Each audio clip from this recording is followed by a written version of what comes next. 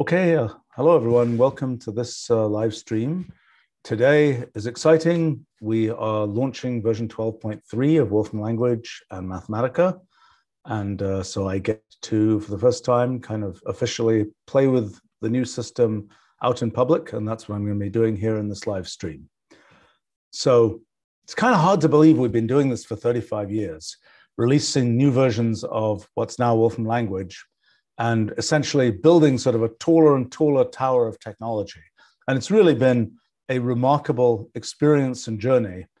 In a sense, to a higher level, that tower of technology, we get to see even further about what we can do. And then we build further based on what we can see. And that's the cycle that we've been on for 35 years now. And so what we've been doing recently is bringing out integer versions of our system in a place where sort of lots of new frameworks are fully complete. But we also want to deliver incremental versions of the technology that we're producing, and those are the 0.1 releases. And our current 0.1 releases are huger than most of the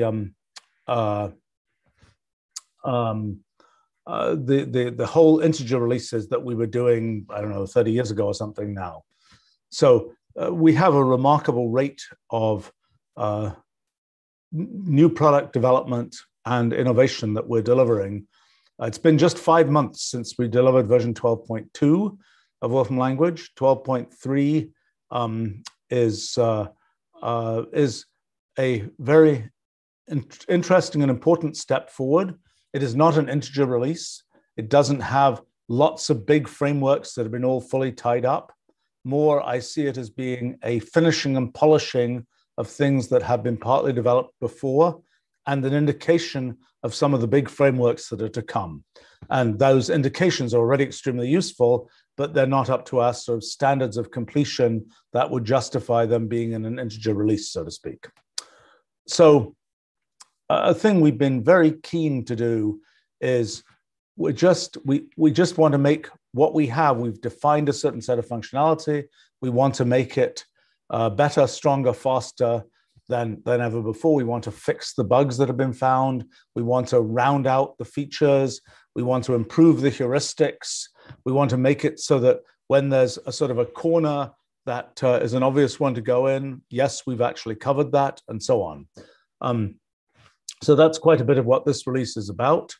There are, in this release, it's sort of amazing. In 5 months, we have 111 completely new functions that are in this release that have never been seen before.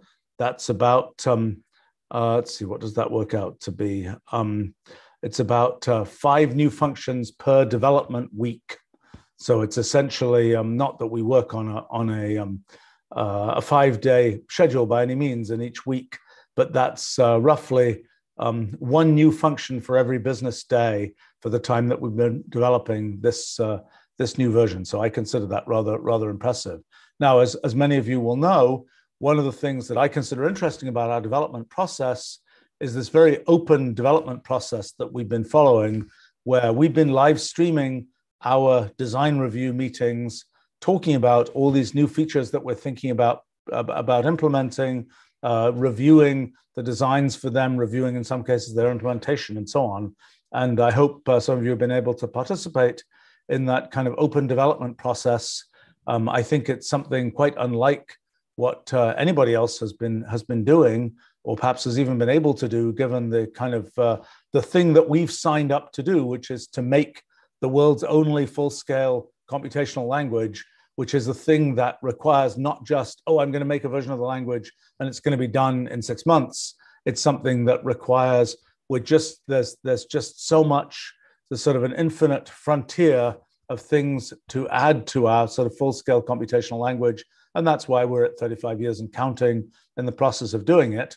But it's also something where we have on every day, we have interesting design issues that have never come up before that we now have to solve to go forward on this kind of long journey of making a full-scale computational language. All right, so in terms of today, I'm happy to say 12.3 is out and about everywhere. and the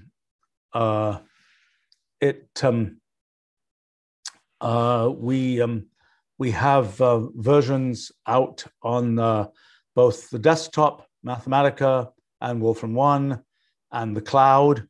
Actually, for people who are very observant, and I know a few people noticed this, the cloud got updated a few days ago. So the cloud was running 12.3 even before the desktop version was available for download. We also have the Wolfram engine, which is being which is coming out also today, I believe. There's already a question on our live stream about Apple Silicon and native Apple versions. What is in 12.3 is a version using the Rosetta compatibility layer for the Mac. We are working hard, and we're hoping in 12.3.1 we will be able to deliver a native version. The main issue is we have a lot of different tentacles in the system. For example, areas of machine learning where we're using kind of optimized libraries, lots of different kinds of areas. I believe we're down to two or three tentacles, which are still hanging on, not yet able to be converted to native Apple technology, but that will be available soon. I notice apparently we have pre-release versions of the native version ready to go. They're not yet tested. Let's see, and there's already another comment here about the download manager tool. I would think we have the download manager up and running. I believe that's how you download things from our user portal. Maybe somebody can comment on that. By the way, if you have an Apple Silicon machine, we are keen to get pre-release testers for that version. So please do sign up for that. The download manager updates are coming soon. So that definitely has not gone away.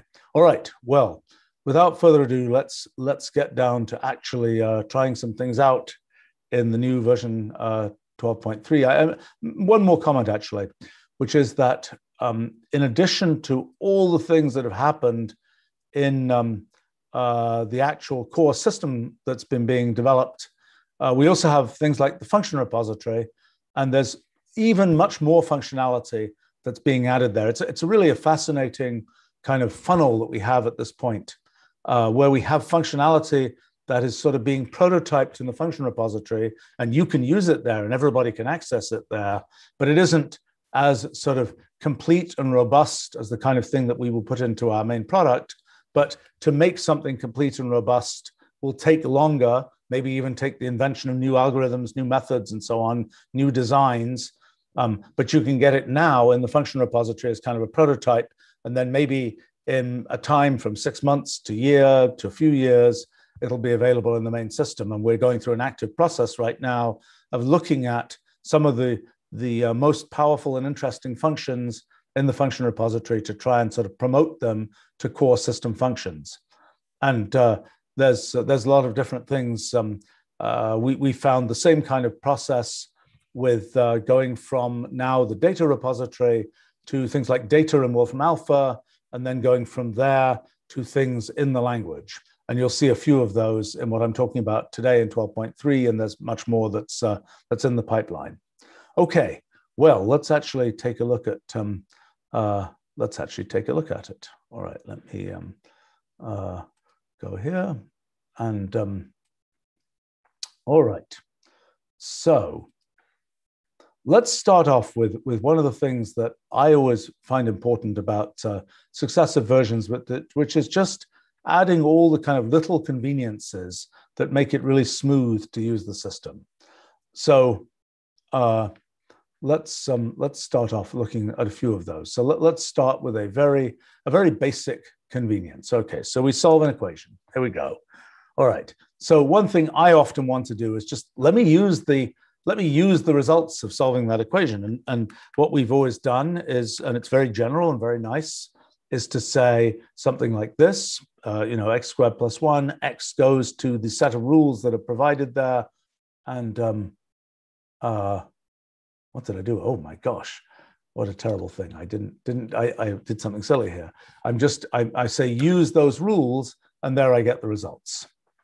But, and that's very general, because we can say not just what is the value of X corresponding to the solution to this equation, but what's the value of some arbitrary function using the solution to the equation. Okay, but in version 12.3, we've added the function solve values, which is kind of a cheap way of just getting a list of values of the results.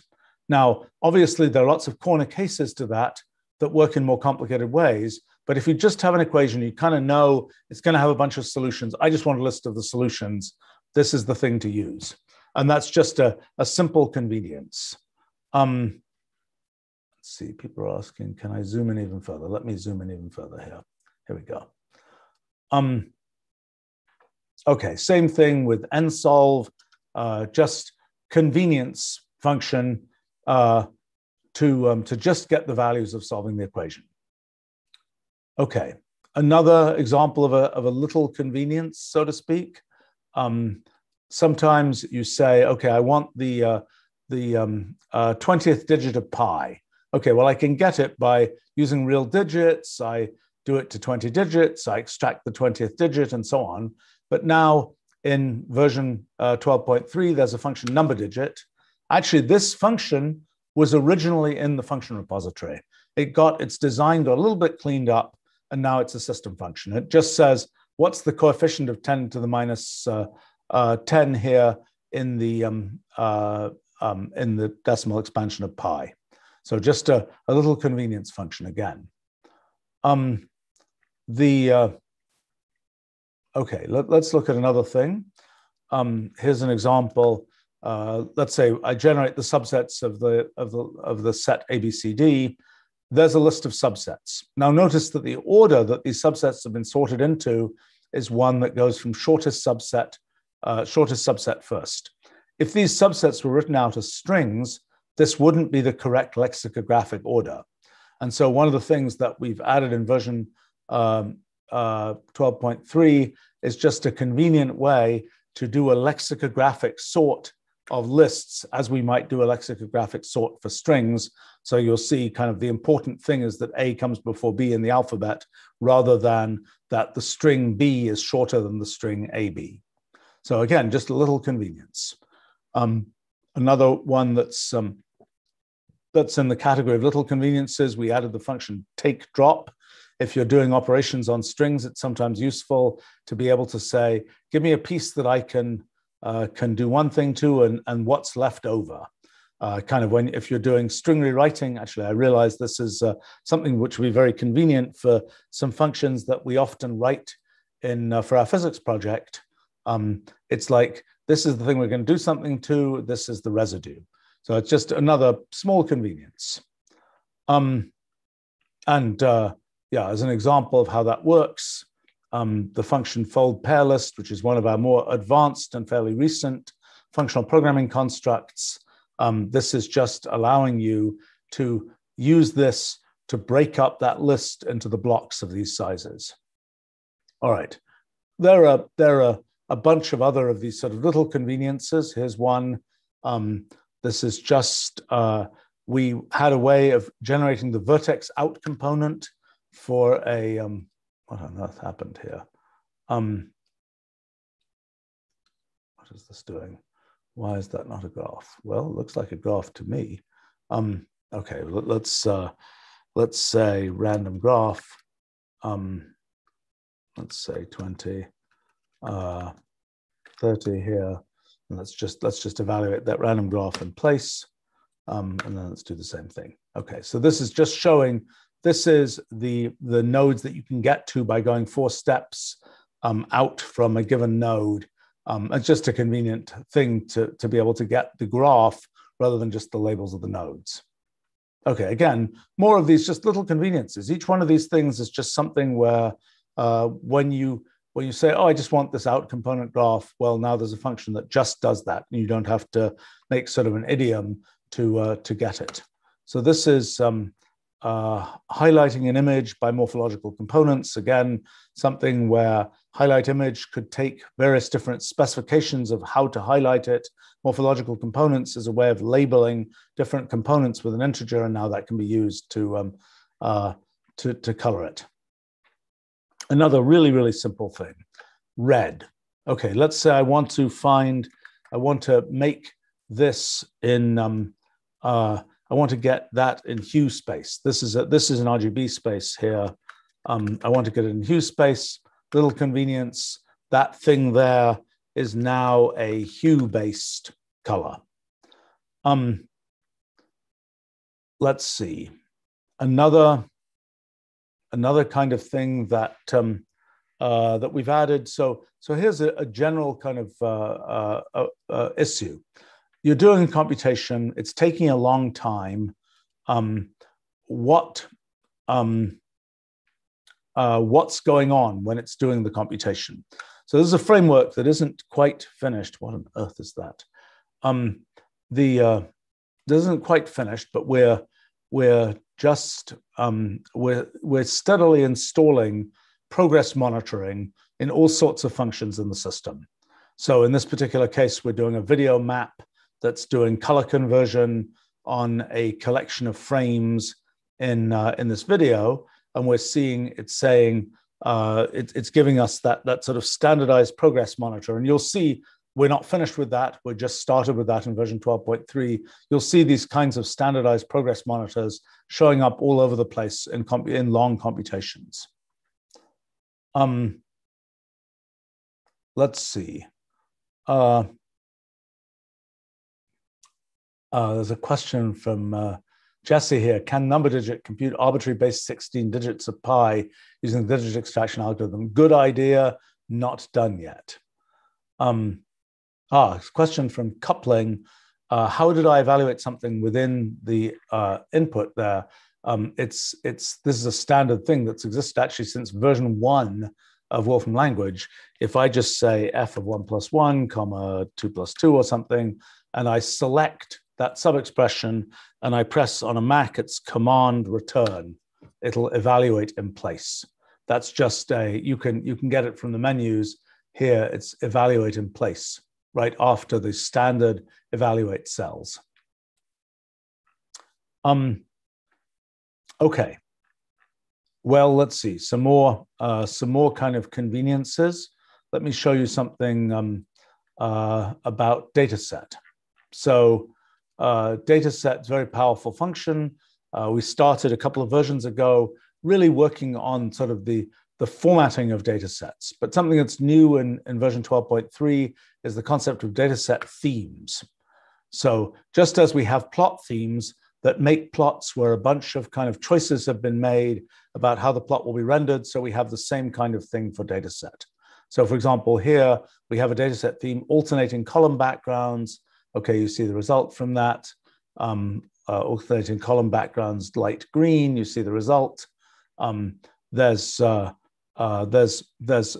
got all sorts of dataset themes that you can use to kind of conveniently get your dataset to have, you've been able to specify since version 12.1 or 12.2 in detail, I want these particular columns to have these particular colors and so on. This is a theme, which is sort of a bank switching of those kinds of capabilities. Okay, another framework kind of thing that's happening is, well, let me show you a couple of things here. Something that's been a very successful function for us is our iconize functionality. So what does iconize do? Iconize can take, let's say I don't want to show this whole section of this list. What I can do is select that section of the list and then say un or iconize selection, and there I'll get the iconized version. If I evaluate this, it's just the same as it was before. If I say uniconize, I'll get just the same as I did before, but it's a way of storing data in a notebook in this iconized form. So something that's come in this version is just a little bit more on making sure that you don't have to really nail precisely where you put your cursor. It's going to figure out how to make a reasonable expression that can be iconized, even if you included that loose comma or something like that in what you selected. Okay, another thing that's new and quite important is this. Let's say I make a sparse array of 10 million elements. Okay, what I get out here is what we call a summary box. Just sort of a summary of this is a sparse array. It's got 10 million elements, et cetera, et cetera, et cetera. It probably has some more information about it. But the important thing is, if I were to take this object and use it in a different session, if I were to just save this notebook, close down the session kernel, restart it, that data would not be preserved by default. The data has not automatically been stored in the notebook. But this now is, again, a standardized framework that we're going to be using in a lot of places that allows you to specify that you want it stored. So it says, unless you store the data, 160 megabytes, it will not be available when you quit the kernel. Okay. Oh, this is unfortunately still small, but I'll read to you what it says. So when you say store now, there are three choices it gives you. Embed inline in the notebook. That means this notebook will have 160 megabytes of data in it. That is sort of backing this particular summary box. Store in a local object. That's stored in the file system of your local computer, or store in the cloud. Now, if I say store in the cloud, I think it will give me an option here. Does it do that? Or is it just storing that 160 megabytes in my cloud account? It may be just storing the 160 megabytes. I thought it was going to give me an option about whether I wanted that to be available to other people or not, whether I just wanted that for myself. Maybe that option comes up later. It's not super smart to store this 160 megabytes probably in the cloud for these purposes. All right, so that's another example of a framework that's coming, is this always allow output that isn't where what you see is sort of just a handle to the output, always give you a way to explicitly store that output. If I'd stored it in the cloud, then it would have had a cloud URL here. And if I email this notebook to somebody, then assuming that they had access to that cloud URL, they too could get access to this data. Okay, so there's one category of thing, little conveniences, little filling out of different kinds of functionality. Another thing that's been a big emphasis for us is just make everything faster. Everybody always likes things getting faster. You know, I might have wished that computers would generically have gotten faster than they have, but we can do more, and we can do more of what computers can do, like ability to multi-thread, GPUs, things like that. We can do more to make use of computers as they are to make things faster, and we can do more in our core system to just make things faster. So one of the big general things that's allowing things to be made faster is our compiler technology. We've had a project for the last 6 or 7 years now to build a kind of a new generation symbolic compiler for Wolfram language that is essentially compiling directly from Wolfram language to LLVM, and from that out to raw machine code for different machines. That's a huge project to be able to compile our whole language, but we're making use of the compiler in stages. And one of the first sort of customers for that compiler is our internal code itself. So for example, here's an example of something that was enabled by the compiler. This is, so let me run this computation. Let me just start up. Oh boy, where do I have oh my gosh, where is in all my icons here, I don't know where there's a 12.2. Let me go hunt for a version 12.2. That's old news. Hold on one second here. I need to go find myself a previous version. That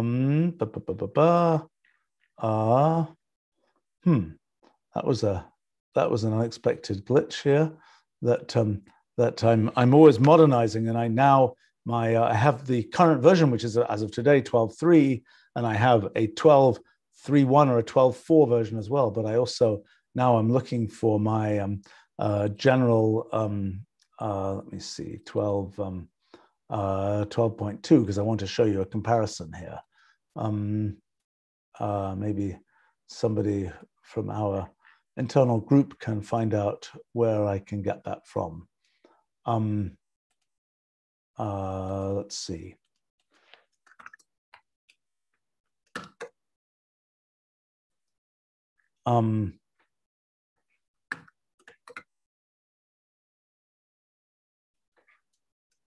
Well, let's see. All right.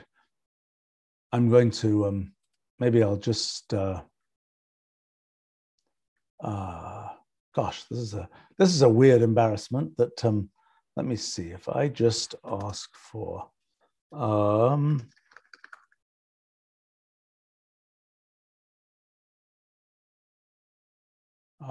me see. Okay, I am trying to navigate. How would I do that?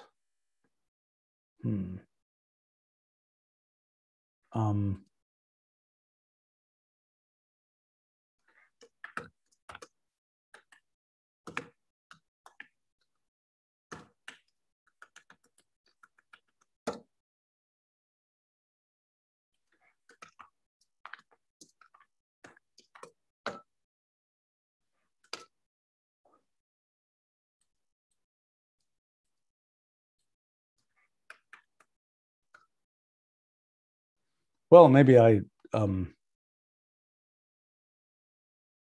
hard to believe that let's see. Oh yeah, I know it is suggesting $installation directory here. Let's see. Well, that's nice.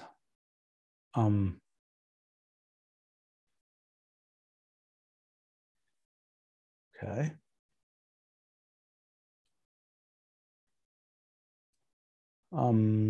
All right, one last place to try here, and then my best planned.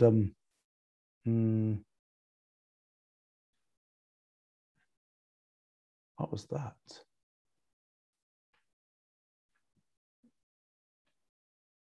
That's very weird.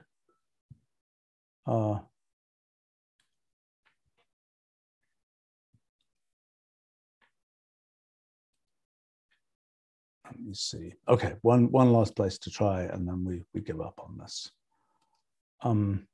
Yeah, we'll have to give up here. Okay, well, what I was going to show you, and I had written about it in the post that I wrote here, is let me just give you the this is what happened in version 12.2 for that computation, and let's go ahead and this is the result. So around, remember, represents a number with errors. So this is saying we're picking a random real number with errors 0.001. And now let me do the same computation here let me do the same computation as I was doing in 12.2 here. And look at that. It took 1.3 seconds there. It now takes 0.02 seconds. How was that achieved? It's running 100 times faster. That was achieved because the internal code of around is now fully compiled and turned into machine code and able to run at sort of full machine speed. So lots of reasons why things got faster. Another example is the function permanent, which got faster because of an algorithm update. It's an algorithm that some of these are algorithms that we've invented. Some of these are algorithms that have been have come into the literature. I want to mention another very practical thing that got faster is the rasterize function. If I take being able to let's take one of these, for example. It's now faster, and this is something that is important for various kinds of external applications of the language. That's an image that has been, you probably see it, showing its rasterness. If we make it big enough, that's now gotten substantially faster. Another thing that's faster and interesting is our whole data structure functionality. This is again something made possible by the compiler,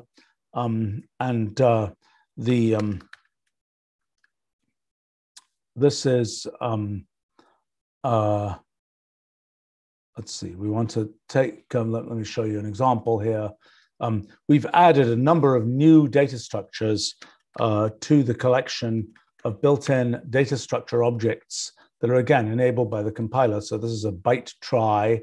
So this is something useful for prefix kinds of prefix trees and so on. We've also added something called immutable vector, which is quite similar to an ordinary Wolfram language list, except that it is set up to be something that allows rapid appending. So it doesn't have to, it's not stored as a separate thing in memory. It's stored as something that can be, it's not mutable, it's immutable, but it is fast to append to. So those are some other kind of speed increase kinds of things.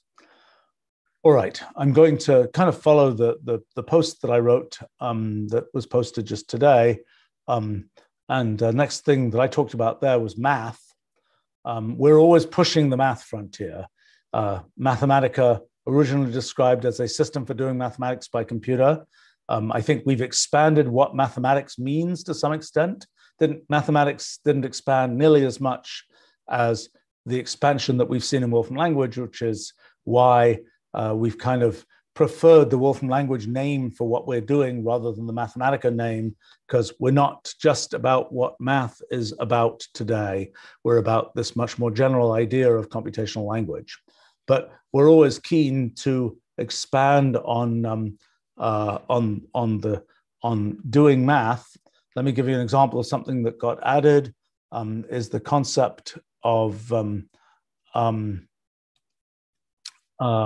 equation solving. So this is something that we now have this mechanism where we show these are exact numbers, but they're implicitly represented exact numbers. And these are, if I say what's the input form of this, you'll see explicitly, these are root objects, but they're transcendental root objects. And the thing that's new here is the ability to work with multivariate transcendental roots. So these things, this is an implicitly defined number that is defined in terms of the solution to this two-variable equation. And so, for example, in line 38, I can say evaluate learn 38 to 300-digit precision, and we can just do that because those things are really exact numbers just implicitly represented. And so we can go ahead and evaluate them to whatever precision we want, or if some combination of them might be something that we could simplify to another exact number, and this would allow us to do that as well. Okay, there are things, let's see, what else do we have here? This is Jacobi elliptic functions, being able to bring those into the context of our equation solving mechanisms. It's always an interesting challenge when we introduce new mathematical functions, sort of having them be used everywhere they can, whether it's for results of integrals, whether it's in differential equations, whether it's in equation solving. This is just another example of so what is the solution to this Jacobi elliptic function equal to 1? Oh, it's these ordinary elliptic integrals. So, okay, another big thing. This has been a long story. Differential equations, ordinary differential equations. Can we solve any linear system of ODEs with rational function coefficients? Okay, we now can. And that's been a long time coming, and that's one that comes out in terms of Bessel functions. I suspect, let's live dangerously. I'm going to make one random little tiny change here and see what happens. Okay, that didn't have that much effect. Okay, let's live even more dangerously. Let's just put a random thing in here. Let's say t squared plus 1. I may regret this horribly. Grind. What's it going to do? it's very hard to predict how complicated a result will be in something like this. But the main point is this is now, in principle, possible. One day we will have a progress monitor that shows us roughly what's happening as it's trying to do this computation. Let's let that thing crunch for a while. Oh, let's give up. I don't know how. Oh, there we go. Oh, look at that. Oh, this is very exotic. It's full of, okay, so this is a differential root object that is a function that is implicitly the solution of a particular differential equation. So this is kind of untangled this computation to be one that can be represented in terms of these differential root objects. Okay, so let's see. We've also got, here's some more equation solving. This is now one that has explicitly constructed integrals in the solution to the differential equation. There are okay, if you're into differential equations, there are Q rational function coefficients. This is one which is a Q rational, so it involves an exponential like that as well. And again, we should be able to solve this. In fact, one of the things that's new in 12.3, there's a very long story about boy, I think I made a typo in my oh no, I didn't. There's a very long story about in version 12.2, we introduced this idea of having sort of a modeling language to represent solutions to PDEs that involve, for example, the heat equation and explicitly representing the boundary conditions for, heat sources and absorbers and all that kind of thing. Well, those same ideas that we can use for numerical partial differential equations, we can also use for the cases where we can solve a symbolic partial differential equation. And in version 12.3, there's 100 and something page monograph that describes what you can do with the modeling language with symbolic PDEs. I suspect this will be very useful for the cases where it is possible to get a symbolic solution, and also for many educational applications where one is mostly interested in the cases where, for one reason or another, one's able to state solutions symbolically. But so this is a quite extensive discussion of symbolic PDEs in the context of the modeling language. Okay, so let's see. Continuing. Oh yeah, actually, it looks like I have an example here. All right, so this is an equation represented using our Laplacian, using that's the Laplacian. So this is so here's an equation, and now I can go ahead and so that's sort of using a simple version of our modeling language. Let's go ahead and solve that. So now we're in a position, hopefully, to solve that PDE that's been stated in terms of our modeling language. We can solve that symbolically now in terms of hypergeometric functions. Actually, notice that has a piecewise. Let's look at this in traditional form. Maybe we can. Maybe that will be a little bit easier to read. Okay, there we go. So this has. We can see here in one case, it is for this case, it's this value. Otherwise, it's in the case where those conditions are not satisfied, the result is indeterminate. Okay, here's another example. This is what is this creature? Okay, this is more adding different kinds of solutions for nonlinear PDEs.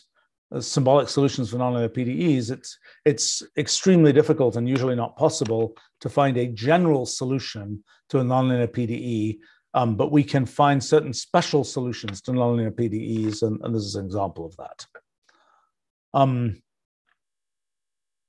Okay, again,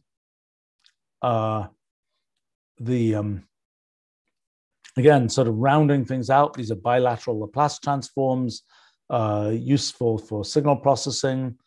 We've also got, in version 12.3, we continue our sort of long additions to the world of special functions. And one of the functions, long-awaited functions, is the Fox-H function, which is a very general hypergeometric style function that allows us to represent a whole class of new integrals, equations, et cetera, symbolically in terms of the Fox-H function. There are also the Carlson elliptic integrals as another class of functions added in 12.3. Again, each one of these functions, not only do we have to be able to evaluate this function to arbitrary precision anywhere in the complex plane, we also have to, let's see what happens if I'm going to live dangerously here. I'm going to put some variable x in there. I'm just going to say, differentiate this creature with respect to x. And okay, it's going to do it didn't do anything very useful here. Maybe it doesn't have it may not have a well-defined derivative with respect to that. But even if I say evaluate that with a particular value here, let's say 1/2 to 50. Again, I'm living dangerously because I have really no idea. Okay, there we go. That was nice. But the fact that that's possible and that whatever I feed in here can be computed, that's a huge amount of work to make that work for a very complicated function like the Fox-H function. We have a question on the live stream from Demetrios about general frameworks for integral differential equations. You know, for 33 years, I would say, integral differential equations come up with some regularity. And every time we say, there isn't really a general way to do that, that we don't really have a good way to approach those. So I think integral differential equations, I think there may be some things in the function repository for them. I don't think that's been a thing. We'd love to know about people's interest in prioritizing certain kinds of integral differential equations, but that's not yet a thing. Something that is coming, by the way, is fractional differentiation, and that will relate to integral differential equations. That didn't quite make it into version 12.3, but I think it's slated for the next version. All right, well, keeping going here. Something we've added in version 12, big thing we added in version 12 was really industrial strength convex optimization, something important for many practical applications. We've now been able to add the capability to do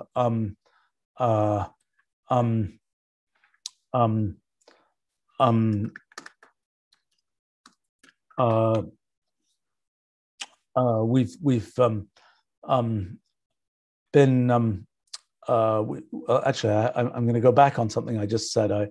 Roger Germanson is here with us. Maybe he can speak to this point. Roger is commenting that dsolve already solves integral differential equations.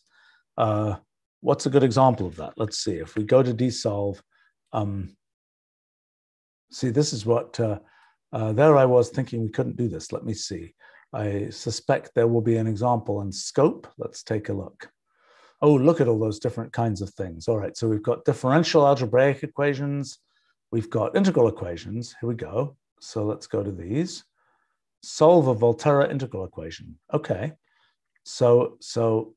okay, that's a pure integral equation. Wow, I didn't know this worked. Did I know this worked? I don't know.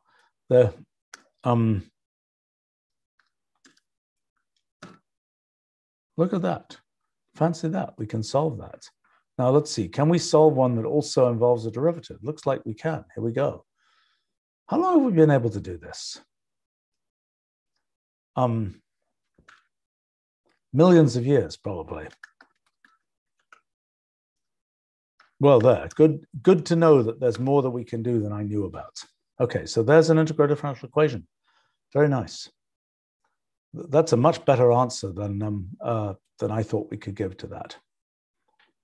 All right. I don't know how general these integral differential equation capabilities are, but see, now I'm going to live dangerously, and of course I'm going to just break the whole thing because I'm going to add like an x squared here. Oh wow, came out in terms of a differential root object. Very nice. Very nice. And no doubt, if I give it a boundary condition, See, I always have to live dangerously here. Let's give that boundary condition.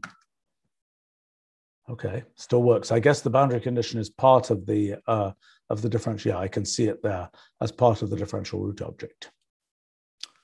Okay, back to my main narrative here. We added these convex optimization capabilities to version 12. A big thing in version 12.3 is being able to do those kinds of convex optimization problems, not just numerically, but also symbolically. And often things get very complicated, but this is a case where what we're seeing is a function that has broken into many cases. We're saying, find the minimum value of this polynomial object with these constraints. These are various linear constraints here. And what we see is that it's broken depending on the value of A and B. We're breaking into a variety of different parts.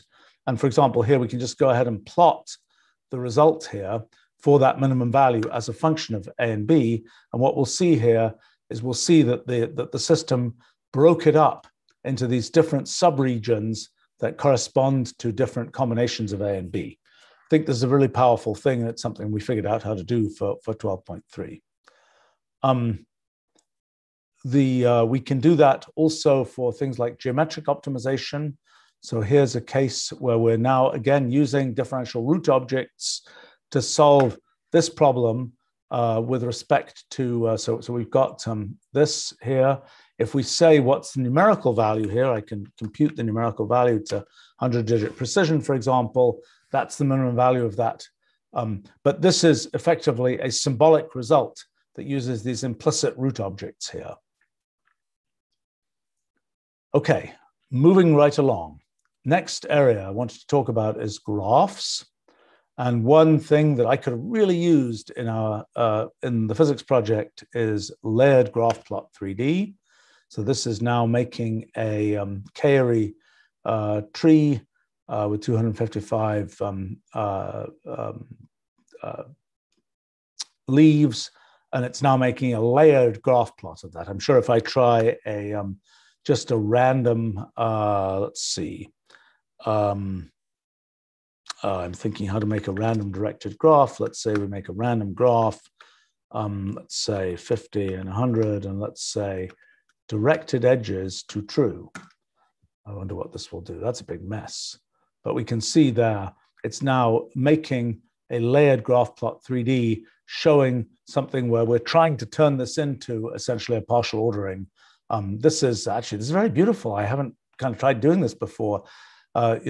Welcome to sort of a world of a foliation of space-time or something, of one of our causal graphs in the physics project. This kind of does that in just one line here. Okay, another thing that's new in version 12.3 is another form of graph embedding, spherical embedding. So this is a grid graph, and let's just put it on a sphere. This should now give us that grid graph where it's now laid out on the surface of a sphere. I'm kind of curious what will happen if I give it a random graph with 100 nodes, let's say 100 nodes, 200 edges, and lay that out on the surface of a sphere. Okay, didn't look that exciting, but this is now just a new form of graph embedding. Probably coming soon will be hyperbolic embedding as well as spherical embedding. Okay, next thing is spanning trees. So we've been able to make spanning trees from graphs for ages. New thing here is being able to make spanning trees from anything where we might reasonably think there would be a spanning tree to be made. So for example, here, we're going to make a spanning tree based on the cities in Europe. And let's see, if we go in here and what it will have done is to make the spanning tree based on the geopositions of those cities. Okay, so given that we've now got a nice graph here, let's do something else, which is new in version 12.3, which is geograph plot. So geograph plot takes a graph that has as its nodes geopositions, and then draws the resulting graph on a geo on the globe. Actually, I'm very curious if I were to do a okay, just for fun, just to show generality, so to speak. Let's do a I'm now just again going to live dangerously. Let's say I say, oops, what is happening here? Come on, wake up. There we go. No, not what I wanted. Let's say I say Apollo landing sites. So I'm now just curious, is this all going to work as I hope it would? And let's see whether that's right. This has to say, let's see, if I say landing position. Okay, let's try that. That was really boring. That was the most boring spanning tree I've seen in a long time. But let's see what happens if I say geograph plot of that. Oh, terrible, terrible. It didn't, well, clearly wrong planet there. So let's see if we go there. That's kind of showing us that the things landed close to the 0, point that's on the face of the moon that faces towards us. But let's say we let's try this. There we go. That looks a bit more convincing. The spanning tree wasn't very exciting in this case. Anyway, so geograph plot. Let's try another variation here. Let's say we get geograph plot of line 68, which was our capital cities in Europe. And let's say that the graph layout that we want to use is, let's say it is driving. Okay, so now instead of giving us these straight lines, there's a question when you lay out a graph on the geoid. How will you actually lay out the edges? Will they be geodesics, shortest paths? Will they be what will the paths? How will the edges be drawn? What's happening here? Why is this taking so long? Oh, there we go. Finally got it. Oh, well, that's why it took so long. Okay, so this was actually generating the driving directions between all these different places. So instead of just drawing a straight geodesic shortest path, it's drawing the driving path. And I imagine there are a number of ferries involved here. This particular one, we imagine driving to Svalbard or something, but I think it's assuming that there's a geodesic ferry to be taken to Svalbard here. Okay, so that's another thing. Let's go on talking about. We talked about graphs. Let's talk about geometry. So one thing that we've added is the notion of geometric test. We've added in. We have a number of functions that in the case of our synthetic geometry system, we now have the ability to represent many kinds of geometric assertions. Geometric test is kind of an explicit version of a geometric assertion. So for example, here, we've already had things like collinear points, which is a function specifically for this case, but we can have more general kinds of things where we can say geometric test, is this polygon convex? Okay, now we have some conditions there. Or more complicated, is this polygon regular? Okay, now we have a bunch of equations that define whether this will be a regular polygon. Now let's try an even more complicated case. We've got three circles here. Are they tangent? That becomes a question, does there exist a C1 such that whatever?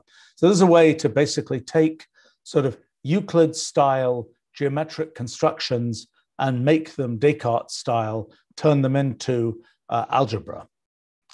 I noticed Jesse is asking, is commenting that he avoids non-geodesic ferries as much as possible. Yeah, good point. On the ocean, you surely can go pretty much in a straight line. Jesse is asking, are there plans to support driving directions on the moon? You know, driving directions on the moon are probably a lot easier than they are on the Earth. It's more like the ocean than it is like, because on the Earth, you know, among other things, there's private property on the Earth. You can't just drive anywhere you want. You have to kind of follow the collectively produced roads and so on. On the moon, other than maybe one piece that's owned by a friend of mine, actually, that's the area around a particular Russian lunar rover. Pretty much the moon, by any reasonable assumption, is a there's no private property on the moon, so there's no kind of, you can't go there. There's no road that allows you to go from here to there. So I think driving directions on the moon is a simpler problem, other than the question of craters and crater rims and are there boulders there. I don't think anybody knows how that works. On Mars, of course, we can just do the helicopter thing, so we don't have to worry about that.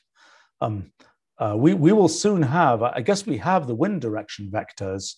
And when it comes to these, an interesting thing, somebody should write one of these, is the geodesic directions here.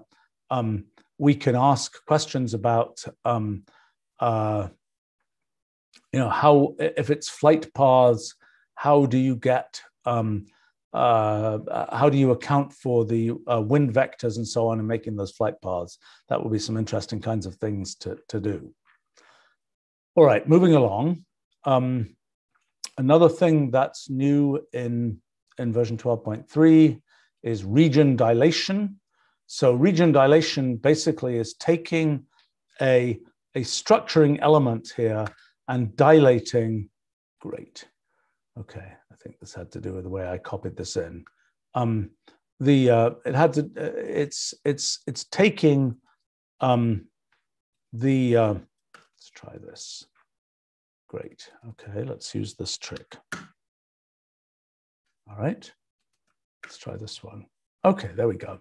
All right, so what it's doing is it's taking this element here and it's looking at all possible points in each of these shapes, and it's kind of dilating these shapes. It's sort of taking a convolution of this shape with these shapes.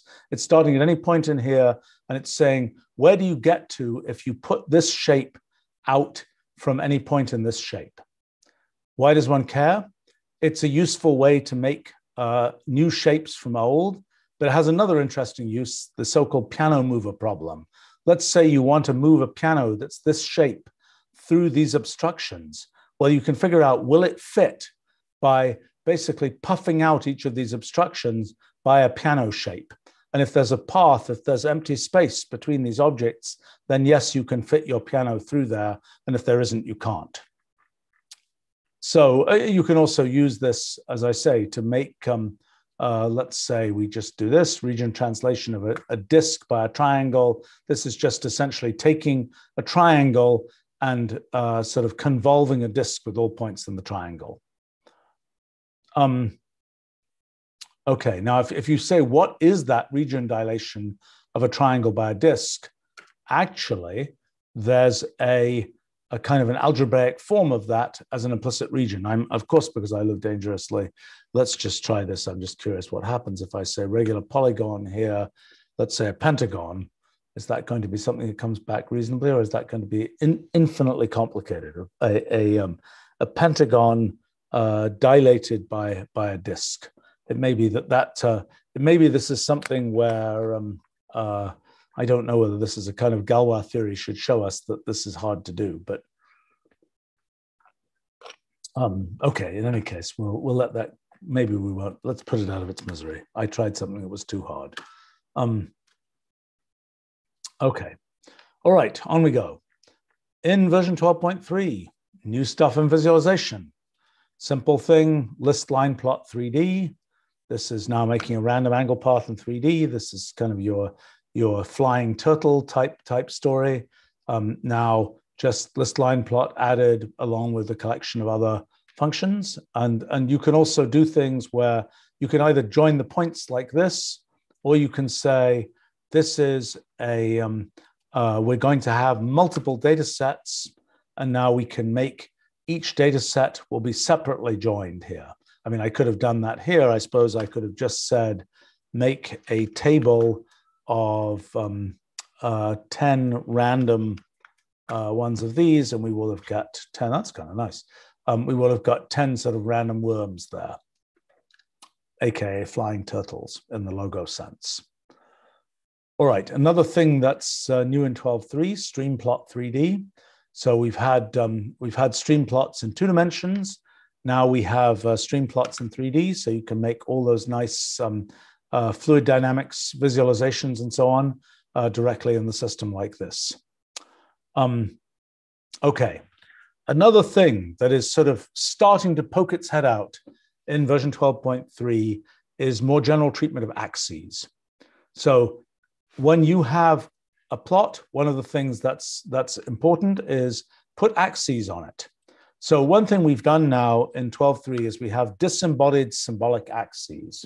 And that's important. If you're going to make a plot, you're going to put 3 axes on the plot. You're going to have a triangular plot with axes in weird places. How do you deal with that? Well, so now we have an axis object, which is a symbolic specification of an axis. And you can start seeing why things get complicated here. This is an axis that's at 45 degrees, and it has those particular markings on it from 0 to 100. We have to say, where do the ticks go? You can have much more exotic axes, like let's say this is a perfectly good axis for us now, a spiral axis.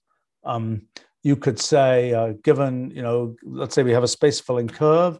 Now we're going to fill in the tick positions. Where do the tick positions go? We want to fill in 50 tick positions here. Let's say we try and fill in 100 tick positions. What's going to happen here? It's going to fill in more positions. It's got to figure out where those ticks go. Let's say I'm just curious to live dangerously. If we have 200 ticks, where does it start to label those ticks and so on? And it tries to avoid collision of these ticks. If we were to do the thing here, let's say we say on our spiral axis, again, as usual, living somewhat dangerously here. Let's say 200 tick positions. Oh, that's very pretty. Yeah, that was easy. No problem. All right, so generalization of axes. Not only do we have that issue, we also have the issue of what happens. Okay, so this is another issue, is given that you're going to put tick positions on a spiral, where should the numbers go? So up here, all the numbers were just straight up, so to speak. All the numbers were just the ordinary orientation. Here, we're saying tick label orientation is parallel. That means the ticks are labeled parallel to the axes. So for example, here, if we say tick label orientation parallel, in this case, it'll probably do all kinds of weird things. Oh yeah, that's really exotic. So it's trying to label these ticks to be parallel to this discrete curve. Okay, just in case you thought, people have been saying, why don't you have multiple axes? Why haven't you generalized the idea of axes? Because it's actually quite hard. So here's another example. This is saying, let's say we want, this is actually a different thing. We're off axes now. We're talking about, so axes, very general axes coming, and these will then be supported directly inside all kinds of plots. So you can do multi-axis plots, you can do triangular plots, you can do plots with spirals in them as their axes, and so on. Okay, another topic, another kind of detailed topic that's important is dashing. So that's a dashed line, but this is also a dashed line. And oops, our dashing is kind of non-commensurate with the with kind of the dashes. We're getting partial dashes, and so one of the things we can do to make partial dashes work more nicely is to say, well, first of all, we're giving a phase for the dashing here. That 0.1 is kind of a phase for the dashing. So if I say P there, and I say manipulate that. Let's say P goes from 0 to 1. I should see the sort of the phase of the dashing. There we go. That's kind of cool. So you see that that's determining the phase of the dashing. And we can, given a particular dashing phase, we can then say, here I want to round the ends of my dashes. So now I get something that looks like this. Okay. You might say, kind of so what? But here's an example of a so what.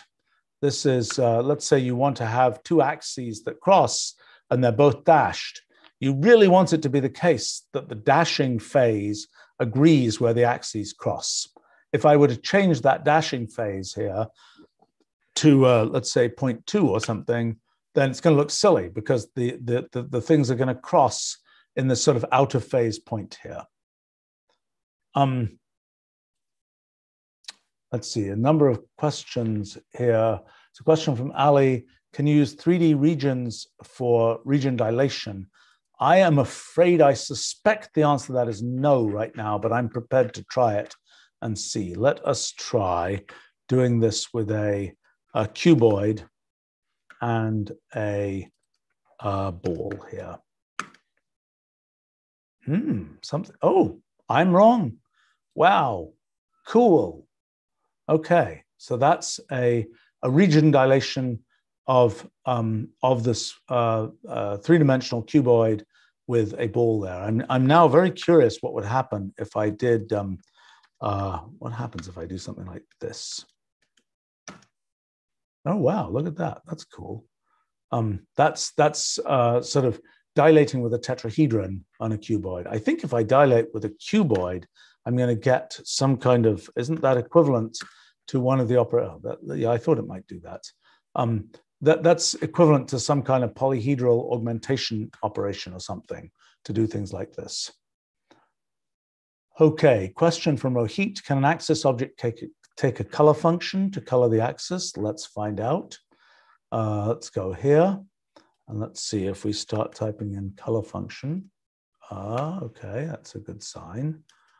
No, doesn't seem to be able to. So what, maybe it can take, I think it takes something like that. I'm trying to remember how this works. Let's see. When in doubt, look at the documentation. Okay, there are many different kinds of things it can take. Okay, not currently taking a color function. I believe you can just give it styling for the whole axis, but you can't yet make a rainbow axis where the color of the axis changes. Good suggestion. I mean, just to give you a sense, again, of how complicated things are, you know, these tick directions. I talked about tick label orientation. There's the question of the direction of the ticks themselves, and where the position of the label is relative to the, is this an axis where the labels go below the positions of the ticks or at the points of each of the ticks? This is all a lot of detail that one has to get right to really have sort of these full symbolic axes. And I don't think these are yet supported in 3D either, where there's even more challenges about just what direction should that axis actually point. Let's see. There's a question from Ali about what bugs have been fixed in version 12.3. There are lists of those, and I wonder how we're releasing those. It's a good question. Maybe somebody can comment on that. All right, moving along. Let's see.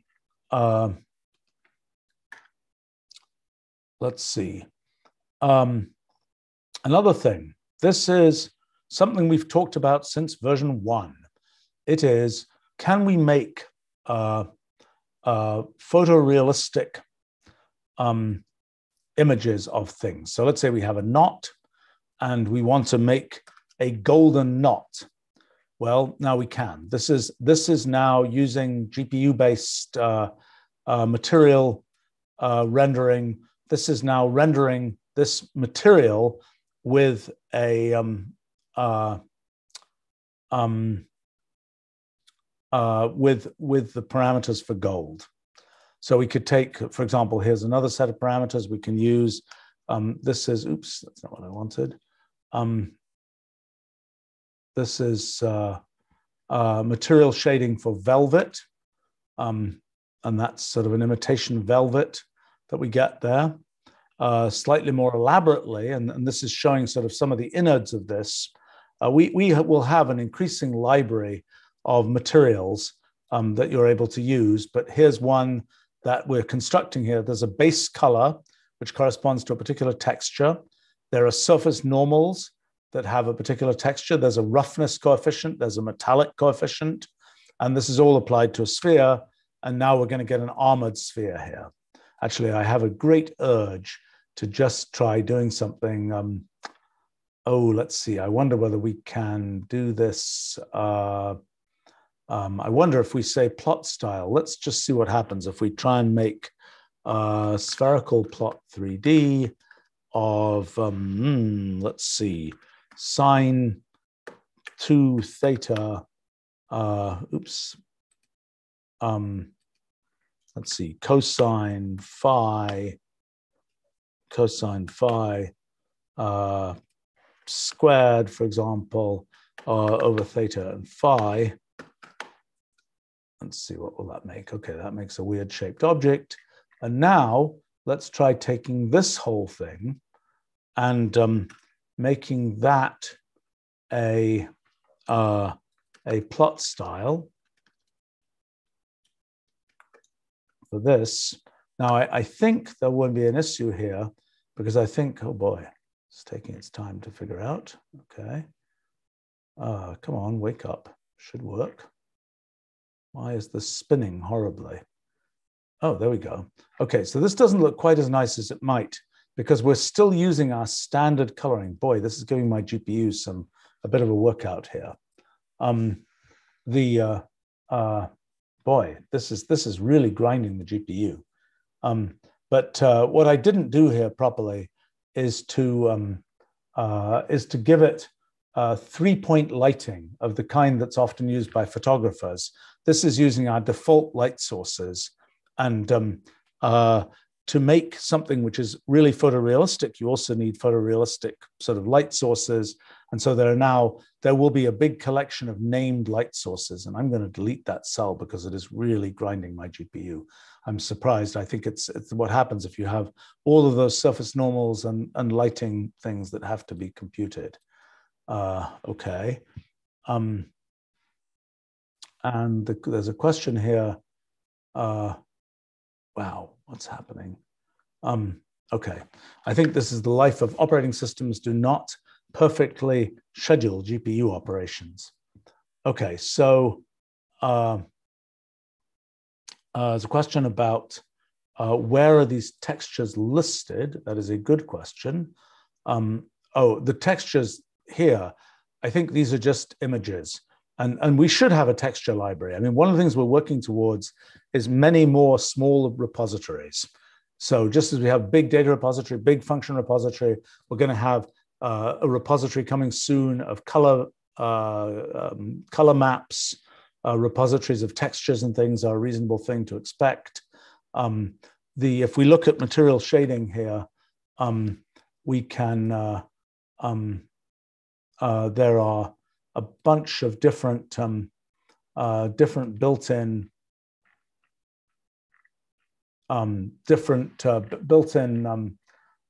names of materials, but many more will be coming.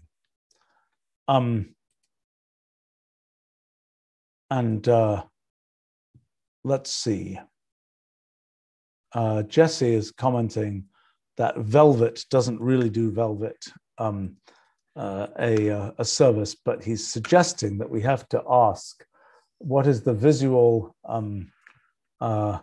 Yes, there we have a at least velveteen bunny-like object. I wonder if I can, I don't know what's happening with the GPU here. I'm a little bit concerned that things are running outrageously slowly as a result of that. Anyway, so yeah, this whole idea of physically based rendering, there is a whole monograph about that in the new version. Let's see. Here we go, physically based rendering monograph about it with a lot of different details about just how how the light is really being handled. When light falls on a surface, it can be reflected in all directions, Lambertian sort of diffuse reflector. It can be somewhat specular, where it has it's kind of shiny. It can be more like a mirror, et cetera, et cetera, et cetera. There's a lot of complicated issues about essentially what the scattering amplitude is when light hits a surface. It's kind of sort of a scattering theory of the kind you might find in something like particle physics, except now it's applied to a surface. And so there's a lot of detail here about how that works and how to achieve different kinds of effects from photorealistic rendering. Okay.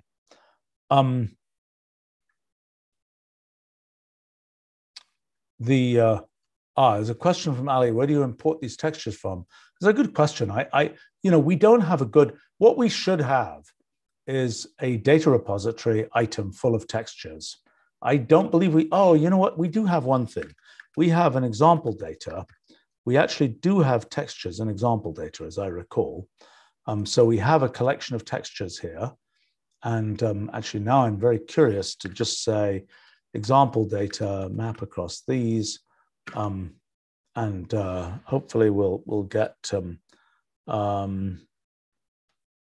come on. Why have I managed to make my, well, here, let's just get a few of them.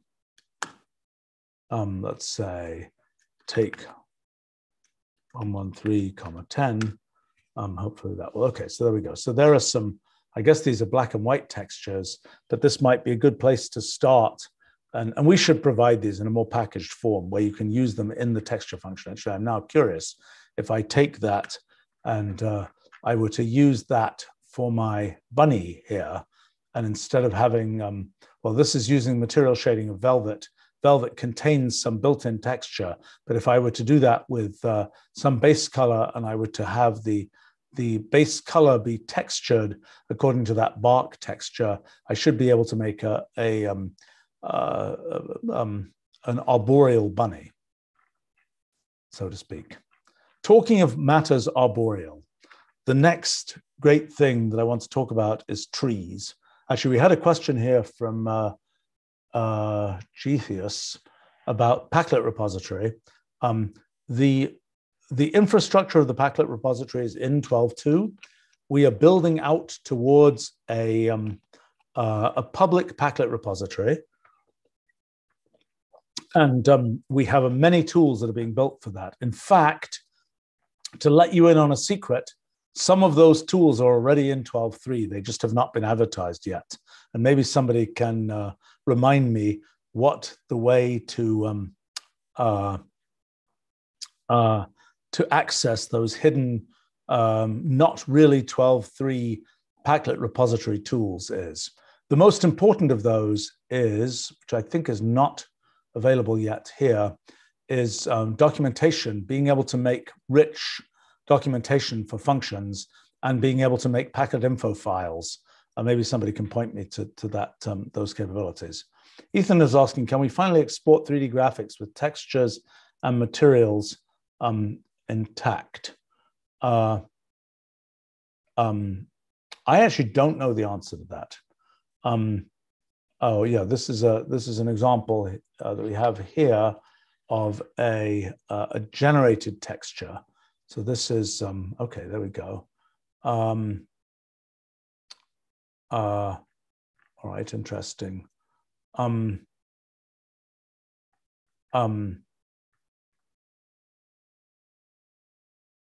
Right.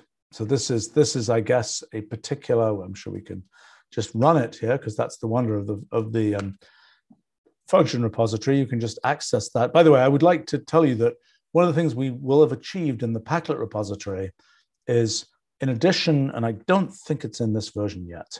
Let me see if it's hiding there. Oh, yes, it is hiding there. Oh, shocking, shocking. Okay, there we go. So this made a sort of algorithmically generated texture. Okay, this is a coming attraction. It's not in 12. It is in 12.3, but it's not in 12.3, so to speak. We're not documenting it yet in 12.3. This is a thing that allows you to reach in to a Packlet and pull out a symbol from it, in much the same way as a resource function allows you to go to the global function repository and pull out a function. So this is something that allows you to pull out a single symbol from a Packlet without explicitly installing the Packlet.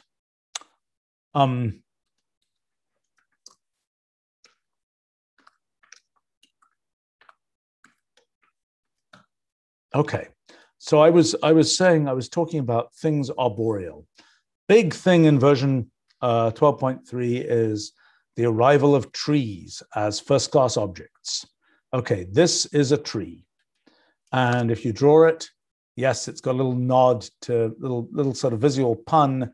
It's a little bit green to reflect the more botanical kind of trees. What is a tree? A tree is a nested expression that contains at every piece of a tree is also a tree, and it contains a payload for that section of the tree together with the subtrees. Okay, so now we can go and we can say there are many ways to generate a tree. I mean, we could just say random tree of 100 elements, and we'll get a random tree with 100 elements here. And if we say what actually we can, and so some of these are internal nodes, some of them are leaf nodes, but there are many functions that go from other things to trees and from trees to other things. So the typical principle is a rules tree is going to be something that goes from rules and makes a tree. So there we go, from rules, A goes to B, C goes to D, E, and so on. It goes from rules and makes a tree. Now, needless to say, tree rules of that goes the other way around. It goes from a tree to make rules. So if I take our big random tree here, line 118, and I say tree rules of line 118, then you'll find there's the nested rule structure that corresponds to that random tree. Okay, so another kind of tree creator is an expression tree. So for example, let's do this integral and I say make an expression tree. Now actually, expression tree has many options that allows you to determine just what you want to sort of fragment out in this tree and what you want to consider to be a sort of an integral piece. So now we can say, show me a tree based on all sub-expressions. So now instead of having these intermediate nodes be just single operations, they're whole sub-expressions. You can say, make me a tree where the only thing you see is atoms. And now that's showing the intermediate branches here are just sort of blank intermediate branches, but now this is saying it's log of whatever else. Okay, so there are different ways of making, even an expression tree has different ways to make it. So for example, if I were to make a list of something like this here, then, and I could say expression tree of that, and with atoms here, that will be what I get.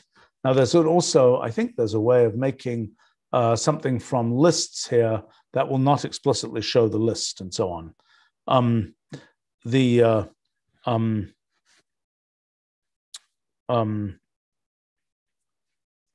Second.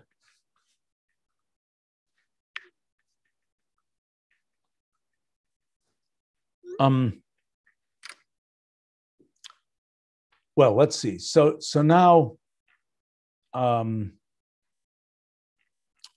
we can look at just to show how this works. One of the things that's really kind of cool is because a tree just takes in this case, okay, the default for a tree is to have no payload, to just have a list of subtrees. So that means that we can have this thing here is a tree, because all it's got is these are subtrees where the subtrees of the subtree, so to speak, the branches of the subtree are themselves trees defined like this. Okay, so it's kind of a very nice design, I think, that you just construct trees out of trees by just doing expression nesting. So we can take this, and if we wanted to turn this tree, so this tree is not a graph as such. This tree is just a tree, and we're going to see that there are all kinds of special operations you can do on trees. But if I wanted to, I could turn it into a tree graph, and now it's a graph just like our other kinds of graphs. And I could say, I could say here, tree graph of this, and I could say graph layout, just to do something modern here. I could say graph layout is spherical embedding. Why isn't that auto-completing? That seems like a bug. What did I do wrong here? And why is that not showing me? Why is that not showing me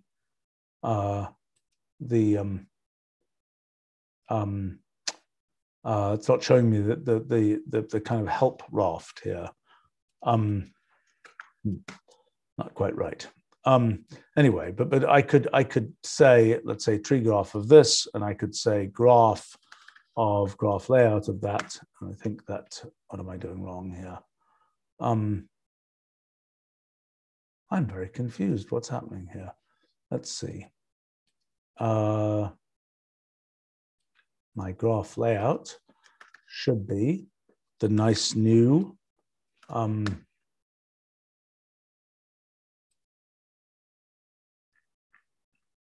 where is our friend, the spherical embedding? Oh, there we go, spherical embedding. So what's not working about this?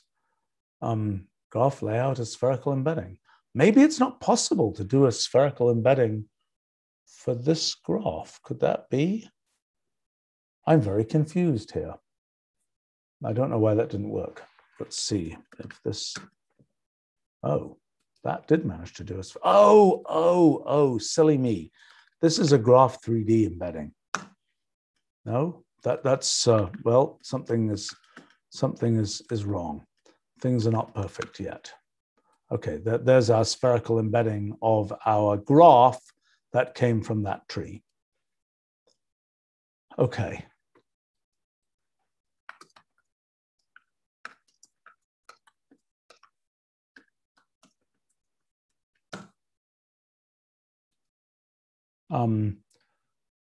Let's see.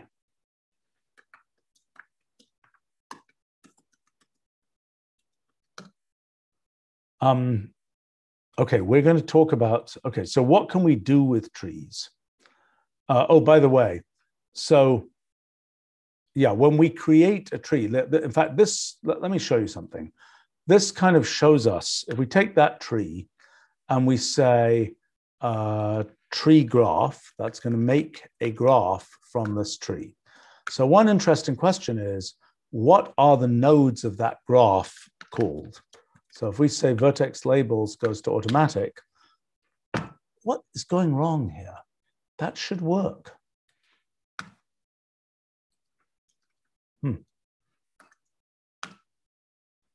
I'm very confused here. Okay, well, here we've got this. Let's say graph there, vertex labels goes to automatic.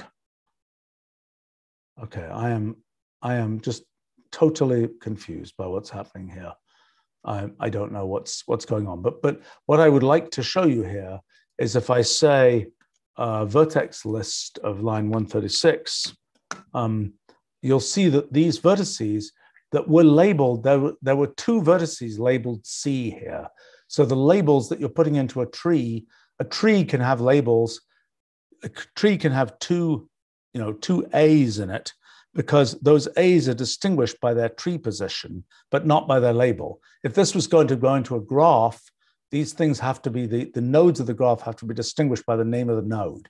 And so by default, and there are a variety of different ways it can do it, tree graph will give you these essentially part numbers of those nodes as the way to disambiguate them as nodes of a graph. Okay, Well, let's see.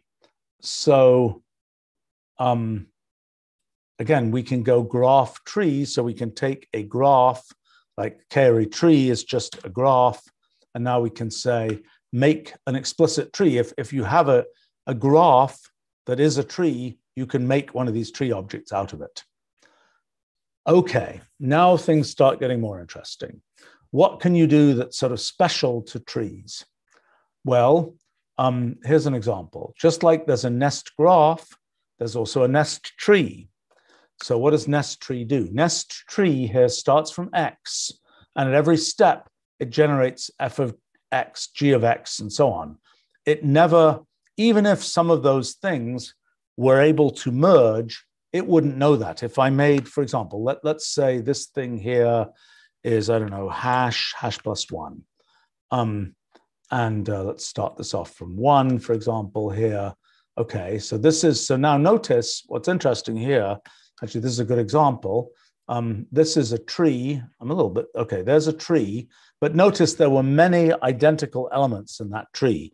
So this is different from nest graph. If I did this with nest graph, I would get something like that because all the 2's that I'm getting here are merging with each other. Okay, so nest tree is just treeing it out all the way. And okay, so then we can ask questions like, given this tree, there are many operations we can ask. We can ask things like tree depth that may not be the same as the expression depth, but it's the depth of that tree. Now we can do things like we can say, given this tree, let's just take this tree here. Given this tree, we can say something like tree level.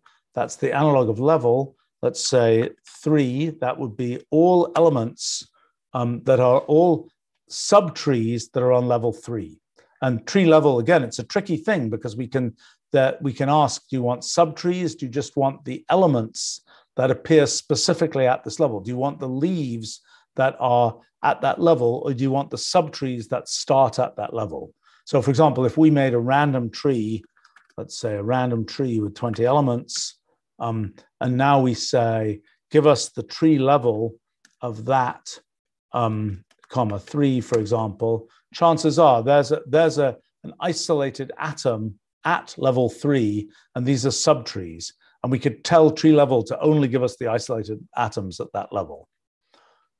Okay, another big operation is tree extract. Tree extract is the analog of extract, but for tree branches. So for example, here I could say tree extract of this, comma, branch 2, for example, if it has one.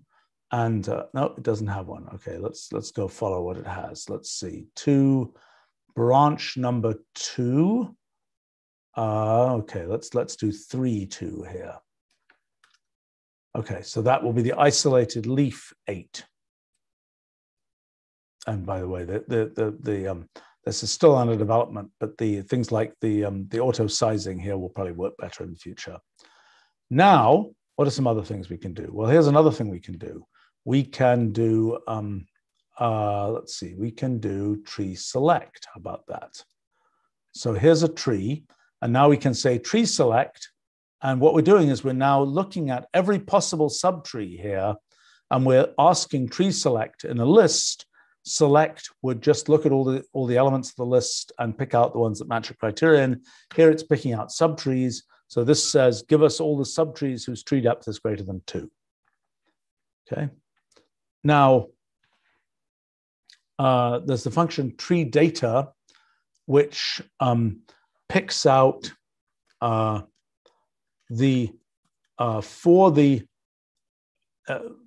the topmost node in a tree, it picks out the payload of that tree. So in that case, it's this. There are other functions like tree children that will pick out the sub-branches. And tree data, you can go and you could map tree data onto deeper levels and so on. In fact, let me show you that here. The next thing to look at actually is tree map. So tree map here, that's not what I wanted. Tree map, there we go. Tree map takes a function f and does just like we can map over a list, so we can also map over a tree. That applies the function f to every element of a tree. okay? And to get a little bit more exotic, we can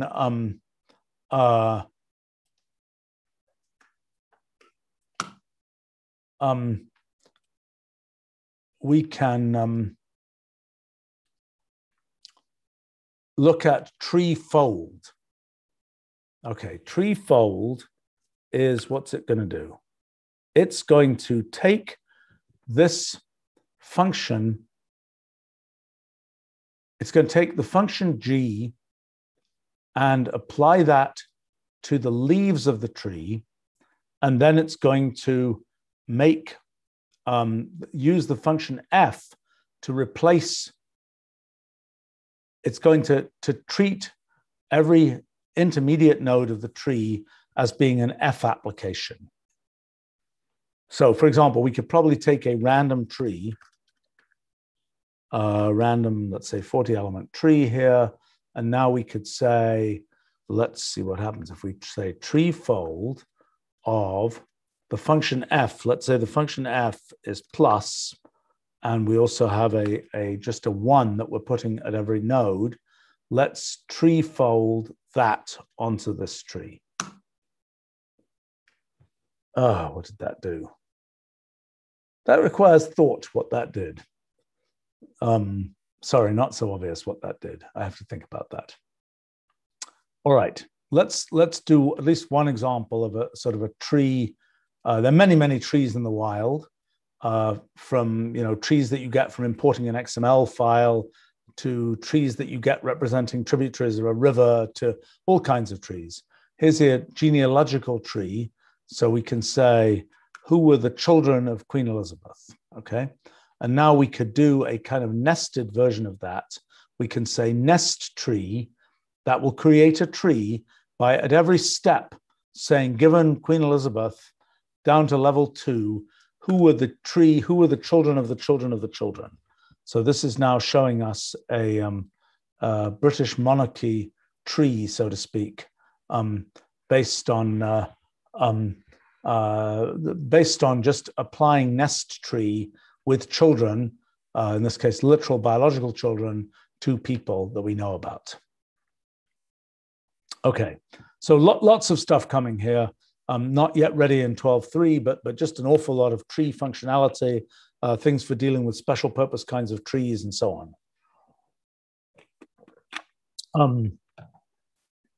There's a question from DV. Is it possible to match tree patterns, rewrite trees, also do so in a multi-way fashion? This would be useful for term rewriting and combinators and so on. Trees are still so new in our system that I have not really thought all of that stuff through yet. If it isn't there now, it will be in the future. The concept of matching a subtree, yes, in fact, this didn't quite make it, I think, into this version. But in trees, we will be able to have, for example, given that you're at a tree element here, and I'm picking a particular person here, you will be able to say, who are the siblings of that person? Who are the cousins of that person? Who is essentially the uncle of that person? Remember that genealogical trees for humans are a little bit funky because people have 2 parents. And so in these trees, what's happening is one parent is being shown with what their offspring are. In a true ordinary genealogical tree, it's a little bit more complicated than that. So we have these sort of relative positions in a tree, given that you're at this node, who are the cousins of that node and so on. And the concept of being able to do a rewrite where you say, given that we have this tree, this subtree, rewrite it to that subtree. Yes, that's something that should be coming. And indeed, we have a bunch of that functionality that we developed for my study of combinators last year that should be applicable to this. Seth is asking, can we get nest tree list and fold tree list in addition to nest tree and fold tree? Yeah, it seems like a reasonable request. I don't think we have those yet. Nest tree, no, we don't. And there might be a good reason for that. Let me see. The intermediate nesting of the tree Yes, I guess you can just generate many, just like nest list generates many different nested results. So here you generate many different partially nested trees. Good suggestion. We should have that. All right. Moving on from trees, we have the next thing I want to talk about was kind of a detail here. This is about dates. Maybe we can go over this quite quickly. This is localized versions of dates. That's Swedish. Localized versions of, now notice that there is a notion of a concept of a language locale, which goes even beyond language. So that's important. And yes, we're coming to spelling dictionaries for language locales and so on. What exists now in 12.3 is the infrastructure for handling language locales. And it all gets complicated as usual. Everything always gets complicated, particularly when the real world is involved. We have this whole notion of date string, which can have this association where there are particular delimiters. We can say what language we're going to use here. In this case, we're using Armenian with dashes as delimiters, and that presumably is the day name in Armenian. We can now go ahead and use, let's see, we're taking that date in Armenian, and the function from date string now allows us to break that into elements and I guess reconstitute it in this case as we're using these delimiters and these elements from the string to essentially parse this into a date object here.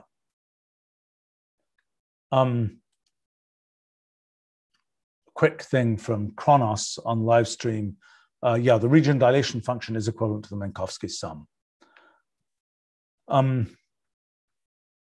Okay, so one thing is just the handling of locales and languages in dates and date strings. All right, now another sort of detail. We added in version 10 sidereal time.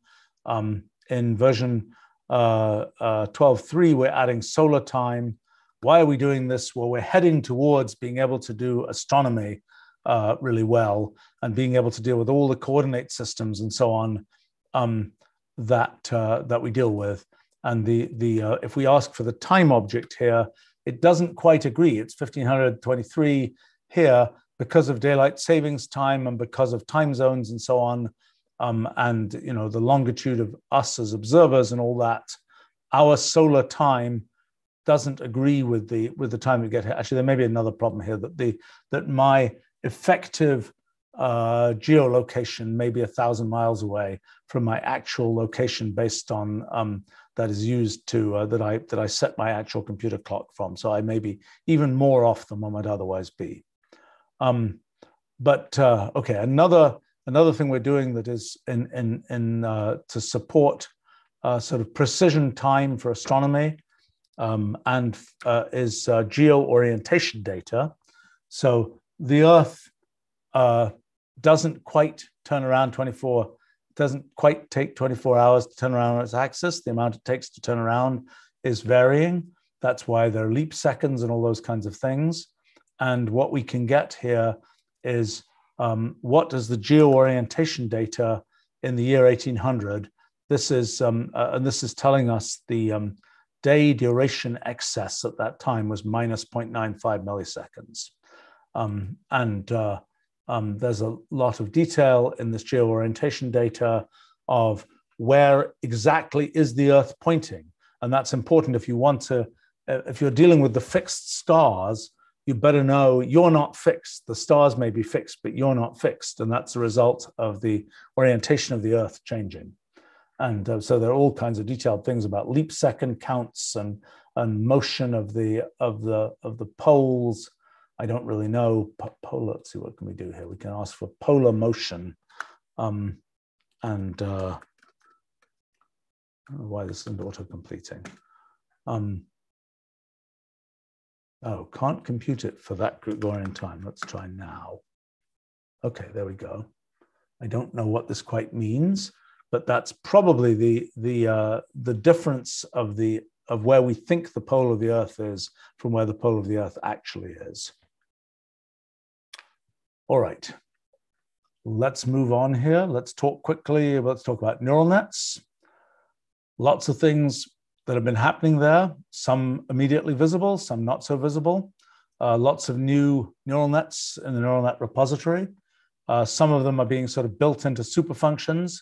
There'll be a whole bunch of new superfunctions arriving in version after this one, and in the next version that support lots of different kinds of things.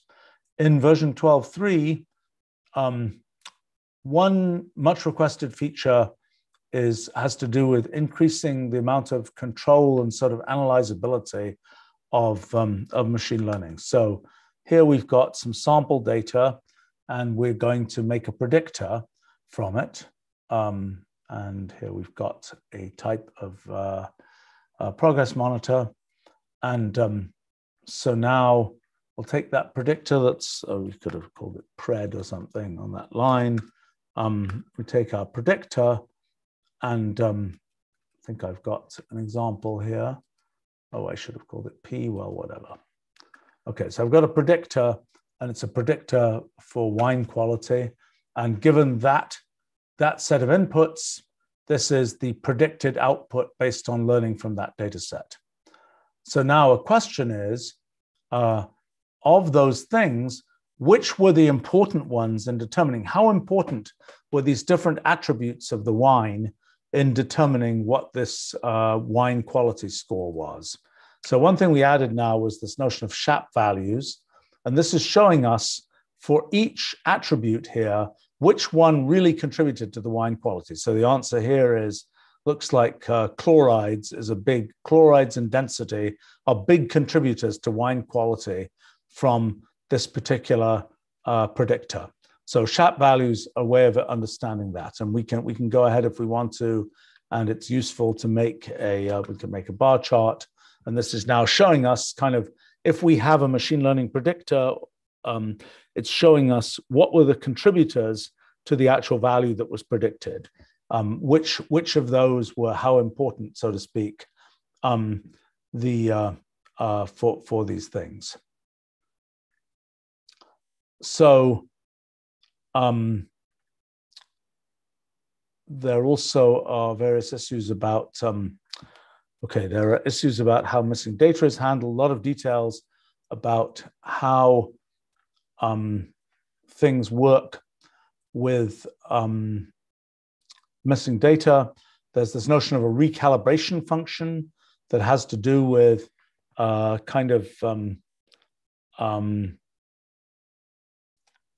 well, we added in 12.2 this notion of a calibration curve.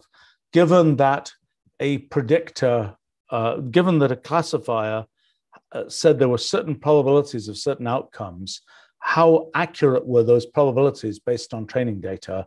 And can you recalibrate those probabilities? And now there's the notion of a recalibration function which controls that recalibration process.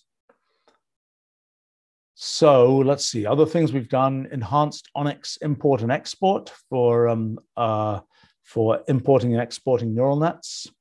As I mentioned at the beginning here, well, I said one of the things that's holding up having a native Apple Silicon version for 12.3 is some things to do with neural nets. We are porting the low-level neural net framework that we use to Apple Silicon, and that should be finished very soon. I believe there are test versions, was said earlier, available already.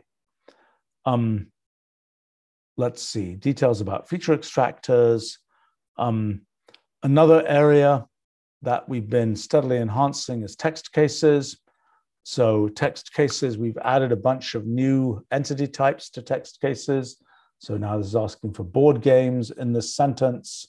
What were the board games that were found in that sentence? So we can now do that. Okay, something that is rapidly merging with machine learning, but is its own thing for now, is video. We've added a bunch of new ways to generate videos. So one is a slideshow video. So this slideshow video will generate a video here. And now here's our video. Let's make it a bit bigger.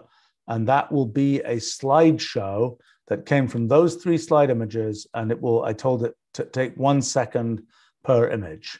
So that this is now a convenient way to make a slideshow from a bunch of images, and you can control how much time is spent in each slide and so on. So that's one new sort of video generator. Another new video generator is an animation video. So here we're just taking a plot that is that has a parameter A in it. This is like animate, but now what's happening is it's, instead of just generating an in-product, in-system animation, it's generating a video that exists external to the system. And come on, wake up, do your thing. I'm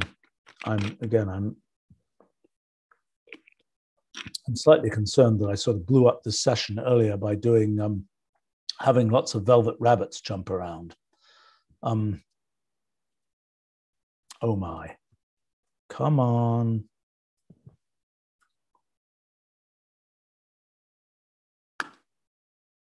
What is this doing? Bad demo here. All right, what's happening here? I don't know why this is happening. I'm going to make one attempt. Huh. Oh, so sad. Well, I'm going to, as I say, I think I really blew things up, and this is probably another big GPU user. All right, let's do this. When in doubt, let's actually start another instance. I probably have ways to start more local instances here, but let me go ahead and start one of these as a Mathematica. Let me go to 200% here and just show you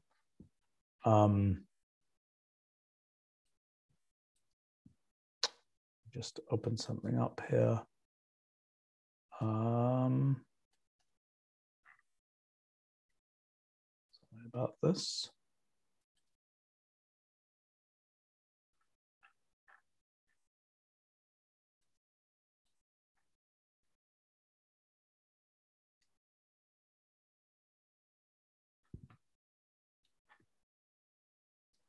Okay. So let's see, let me go and, I don't know what's happened to this over here, but let's just leave that quietly humming along to itself, or killing itself. I don't really know which, but let me try doing that again here. So now I've got an animation video, and I'm going to try and generate that animation with, okay, here we go. This is looking much better. I don't know what's going on over there. I really blew something up over there. So this is now showing our new progress monitor, generating video frames. It's it's a serious piece of CPU usage and GPU usage to generate video frames. But there I've got the result. Let me now go and open up that video, and now I've got, just directly from my animation here, I have created a video. I think that's pretty nice. I expect to be using that a whole bunch. We've got some other kinds of video generators. Another one is video record. And I don't think that will work for what I'm doing right now, because I'm using, well, it might work. I'm using my default imaging device for this live stream. So I think I won't be able to use it to capture me waving at it or anything. But the video record allows you to capture from a video device. Coming in a future version will be something directly analogous to image capture and audio capture, but that isn't quite ready for 12.3. Okay. All right, let's take a look now at, another thing that's happened is that we have this idea of, we have the possibility of parallelizing. So let's go ahead and say something like parallelize video frame map. And let's just say something like color negate so that's video frame map that, and let's say of line 1. So this is now going to, oh boy, this is going to launch a lot of kernels for me. This is, by the way, you're noticing another new progress monitor. This is the kernel launching progress monitor. This is now launching the various parallel kernels that I have access to. So this is showing, this is dealing with launched, collected, expected. So this is saying how many have been, okay, how many have been launched? Oh, wow, that was so fast. That's what happens when you run on 157 machines. So that parallelized the updating of every frame. So now we've got a dark mode video that we just generated by color negation.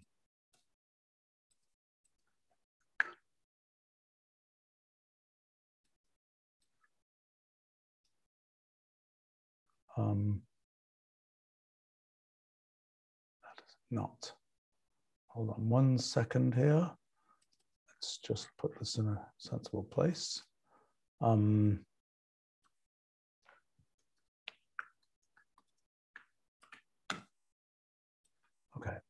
all right. Well, there's things like video time stretch, all sorts of things like that for videos, but we're working towards really rich treatment of videos, particularly in machine learning and so on.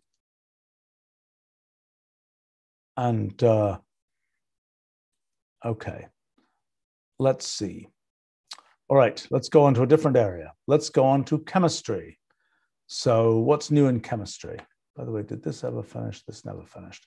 What's new in chemistry? We have been steadily continuing with that. So this is now a tautomer list for a particular molecule. What went wrong there? Let's see whether that molecule is still alive and well after it's been reconstituted here. Oh dear, dear, dear. Well, so much for that. Let's make, okay, who knows a molecule? I don't know whether there are meaningful tautomers of, let's make a molecule of caffeine, for example. And then let's say the tautomer list of that, which, so sad, there's nothing it can do. I think I should know my molecules better. All right, another thing that's new is the function molecule name. So that gives you the name. Okay, it's querying lots of different sources to try to find a name for this molecule. You know, because I always live dangerously, I'm just going to put some extra little branching in here, see whether that thing has a name. Wait a minute, how can that have the same name? That's a different molecule, isn't it? Unless I don't know my smiles well, I would have thought that was a different molecule. Let's try putting something in there. Huh. Well, let's see if that's actually a differently shaped molecule. Let's say molecule of that. And then let's say molecule plot 3D.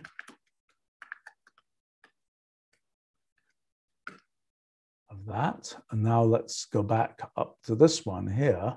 And we can say molecule plot 3D of that.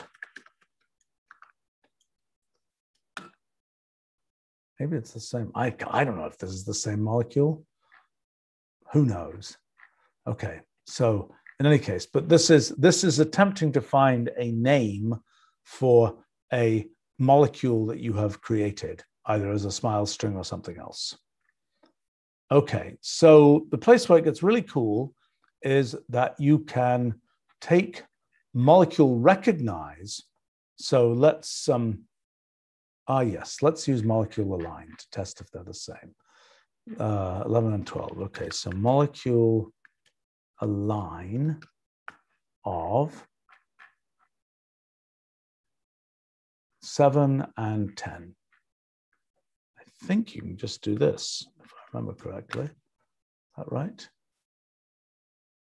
Is that aligning one molecule into the other molecule, I think? So I don't quite know how to read that result. But let's try something different. So let's say web image search, chemical structure diagram. And let's just get a few chemical structure diagrams, and then we're going to try doing something nifty. If I can bring in some images here from the web. Okay, let's try. Okay, this is going to be outrageously complicated, but let's see if this can, well, let's just try that one. That one is a little bit more modest. Okay, so now we've got a picture of a molecule. And now let's say, I don't know if this is high enough resolution, but let's say we say molecule recognize of that. Drum roll. Huh. Well, okay, it just got the squiggle. Well, it looks like it just got the squiggle. It didn't get, don't think it got the whole thing. Oh, how funny, how funny. It got the outer border as a collection of carbon atoms. So, okay, so this is drawing in carbon, so to speak. We hope to be able to do that one of these days. Let's maybe take this one here. That's a nice big one, a high resolution. I mean, I was just showing the thumbnails, which really wasn't fair there. So let's try molecule recognize of this thing. Again, it's probably got a non-standard drawing of this, but at least it's finding out it's got a carbon and eight hydrogens. Wait a minute, that's not right. Okay, I should, all right, just in order to actually make it work in a good way, let me just, I just want to actually try something just to see what's actually involved. Let's see, data set, and then let's say max items arrow 4 or something. So this hopefully will bring back a data set that will contain actual links to the various places. Okay, so let's try, wow, okay, well, I don't know what that one is, but image hyperlink. So let's get our image here. Oh, that was a PNG. Okay, beautiful PNG. Let's try pulling that PNG in here. Let's try, okay, well, so this is a little bit funky. So this molecule recognize, I wouldn't expect to work perfectly, but let's just see what happens if I say molecule recognize of that image.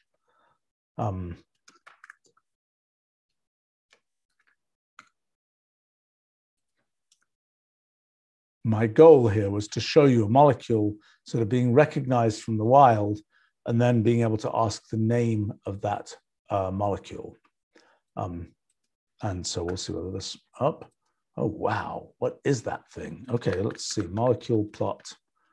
Let's just say molecule plot of that. Oh, it did a pretty good job there. Well, I wonder what happens if I say molecule name. I don't know what these are. See, this is what happens. Drawing in carbon is kind of a losing proposition, I think. But we've got a pretty good molecule here, and we might be able to get names for it if we really pushed harder. We probably need some functions, some utility functions to like take disconnected molecules and treat them as separate. Okay, other things we've got. We've got this notion of, okay, there was an example of molecule recognize and molecule name. Okay, there we go. We've also got molecule maximum common substructure. So with strings, you can do string alignment and say, what's the maximum common substring between these two strings? This tells us, oh boy, these molecules didn't come in the correct form. This should have told us what the largest common lump of molecule is between these two molecules. Okay, so actually, let's take a look at molecule align. I think we might have an example here that might work. Oh, no, it doesn't work. Well, I've got another idea how to make that work. Let's see. Let's try this. Wow. Okay, let's try doing this. Okay, molecule. Oops. Okay, those are two molecules. And now we're going to, oh, we had a common substructure up here. We need to know what the common substructure was between these molecules, and then we're going to align these two molecules on their common substructure and get a kind of a composite molecule, a way that's showing how these two molecules would align or, for example, dock with each other in the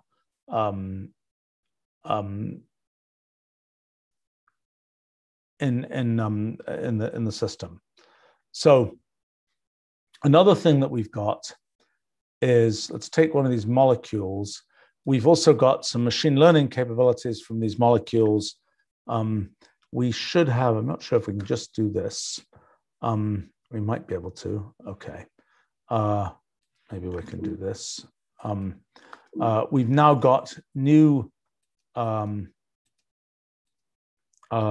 extractors that are specialized to molecules. And okay, that wasn't very interesting. But in any case, so that means that you can put molecules into feature space plots and expect to have things like that work.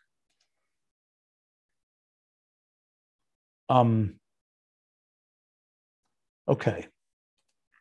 Well, let's see. We're getting through here. We've got quite a bit more that we can talk about, but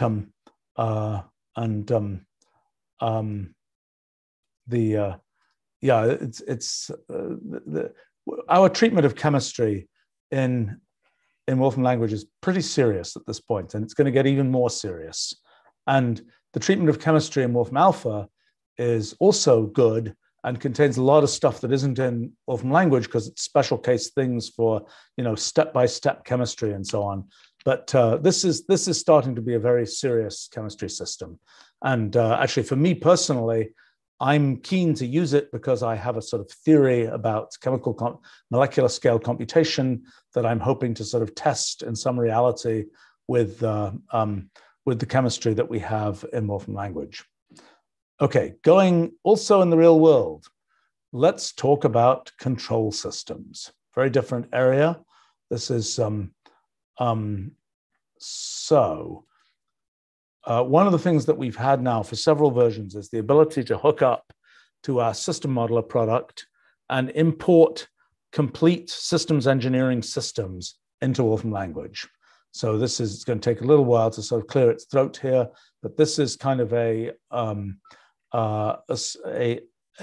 system that represents kind of a toy, or maybe it's a real submarine, and it's going to be it's going to be a representation of what's ultimately underneath differential algebraic equations that represent a particular kind of system.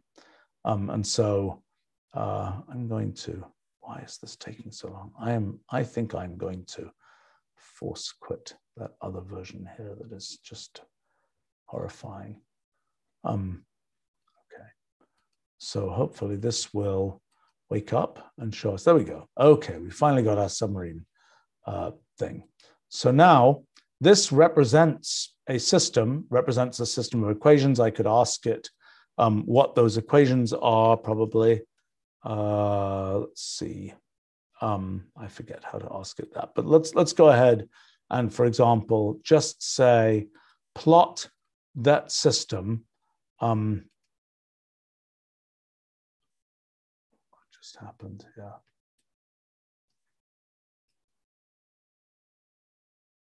This is very confusing. Oh, what's going on?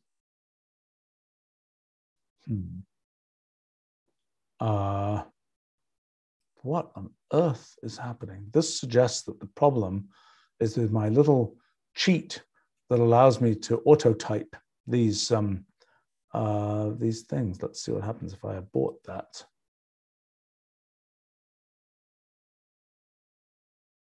Well, let's see what happens here.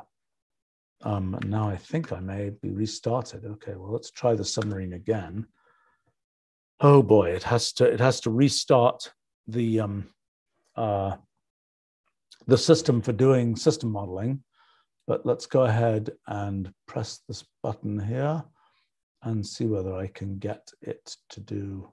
Oh, wow.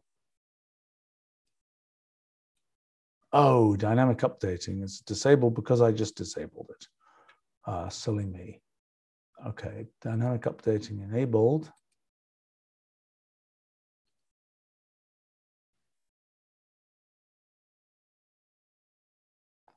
Ethan is asking about is AlphaFold and things like that coming to the neural net repository. I think that is a good suggestion, and there certainly are some folding networks that we could imagine adding, and that's a good idea. I could have shown you as in version 12.2 we added biosequences, and there's lots more that's coming for the next version related to biosequences. All right, let's just see. Oh, come on. Come on. I really would like to show you this, so I want to see if I can get this to work. All right. When in doubt, okay, something is really broken here. And I have a feeling it's to do not with the actual system that you all can download, but has to do with my little cheat here for being able to autotype things. It's crazy. Okay. That was really weird. All right, I'm actually going to quit this, and I'm going to try restarting here and see whether I have better luck. And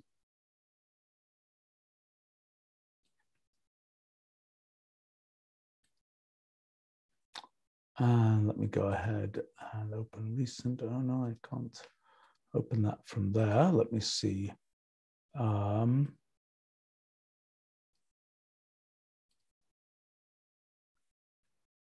Okay. That's interesting. That's very unpromising that did that. Okay, let's go down to the bottom here. And let's try this one more time. Actually, let me just try.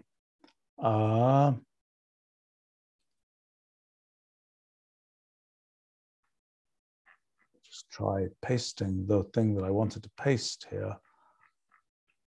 And then if this doesn't work, I'll have to, that worked.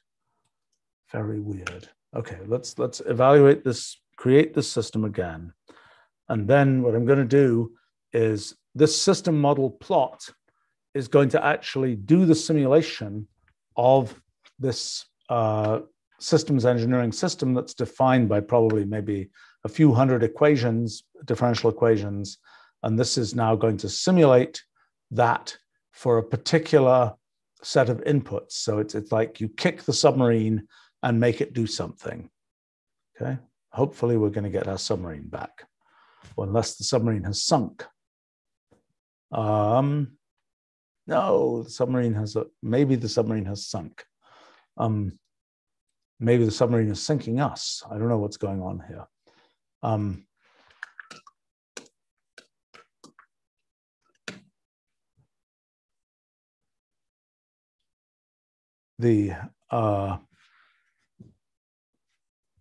right, there's our submarine. Okay, now finally, let me try to run the simulation of the submarine. So it's now actually having to, it's essentially compiling the equations about the submarine to actually be able to compute the results here. And hopefully this will run and give us the results. Come on.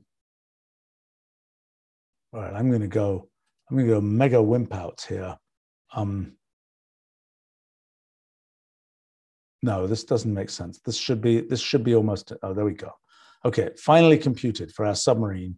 If you kick the submarine's going to oscillate around before, okay. So now the big question is, this submarine has a controller in it that this diagram, I don't know exactly where it is, and I'd have to drill down to see that.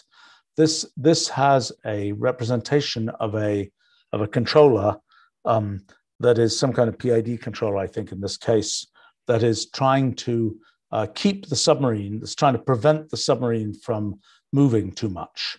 Now, in fact, this controller has this oscillatory behavior. Oh, come on, what's going on here?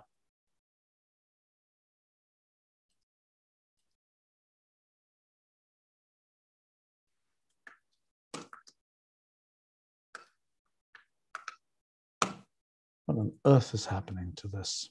I don't know what's happening here. Okay, well, I don't know what this is going to do. A little disappointing.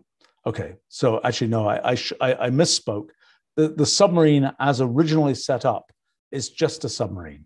And when you kind of push it, it will oscillate like this. The question is, can you make a controller that when you push it, the fins of the submarine will flap around to try and prevent the submarine from doing this oscillatory motion? Think about it like sort of the flight controller of a drone or something like that. You push on the drone, can you get it to run the rotors faster or slower to get it to restabilize itself? This is crazy. This is crazy. What's happening here? I do not understand what's happening.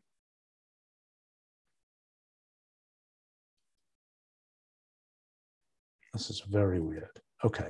Well, I'm going to delete that cell and maybe that will stop the thing running crazy dynamic stuff.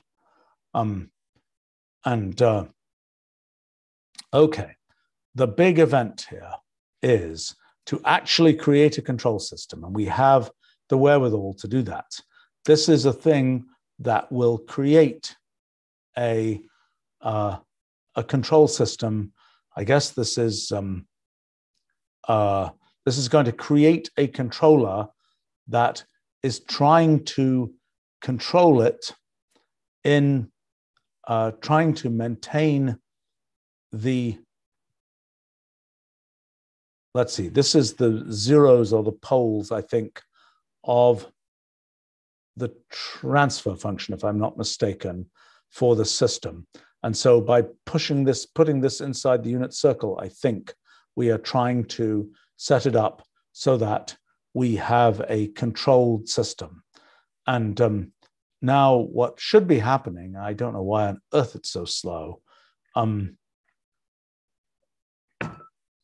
is, okay, right, it's linearizing the model apparently, and then it is trying to find a controller for that linearized model that will do this. And I think another time somebody who really knows control systems should be showing you all how all this works, because this is not my area of expertise. And oh, this is just crazy broken. All right, I'm gonna skip out of this section here. Let me just wimp out completely and show you the. I'm very disappointed by this. This is not what should have happened. I don't know what's doing. I'm just going to, for the sake of safety and the other things we're doing, I'm just going to restart this. Let me, just as my wimp out, let me show you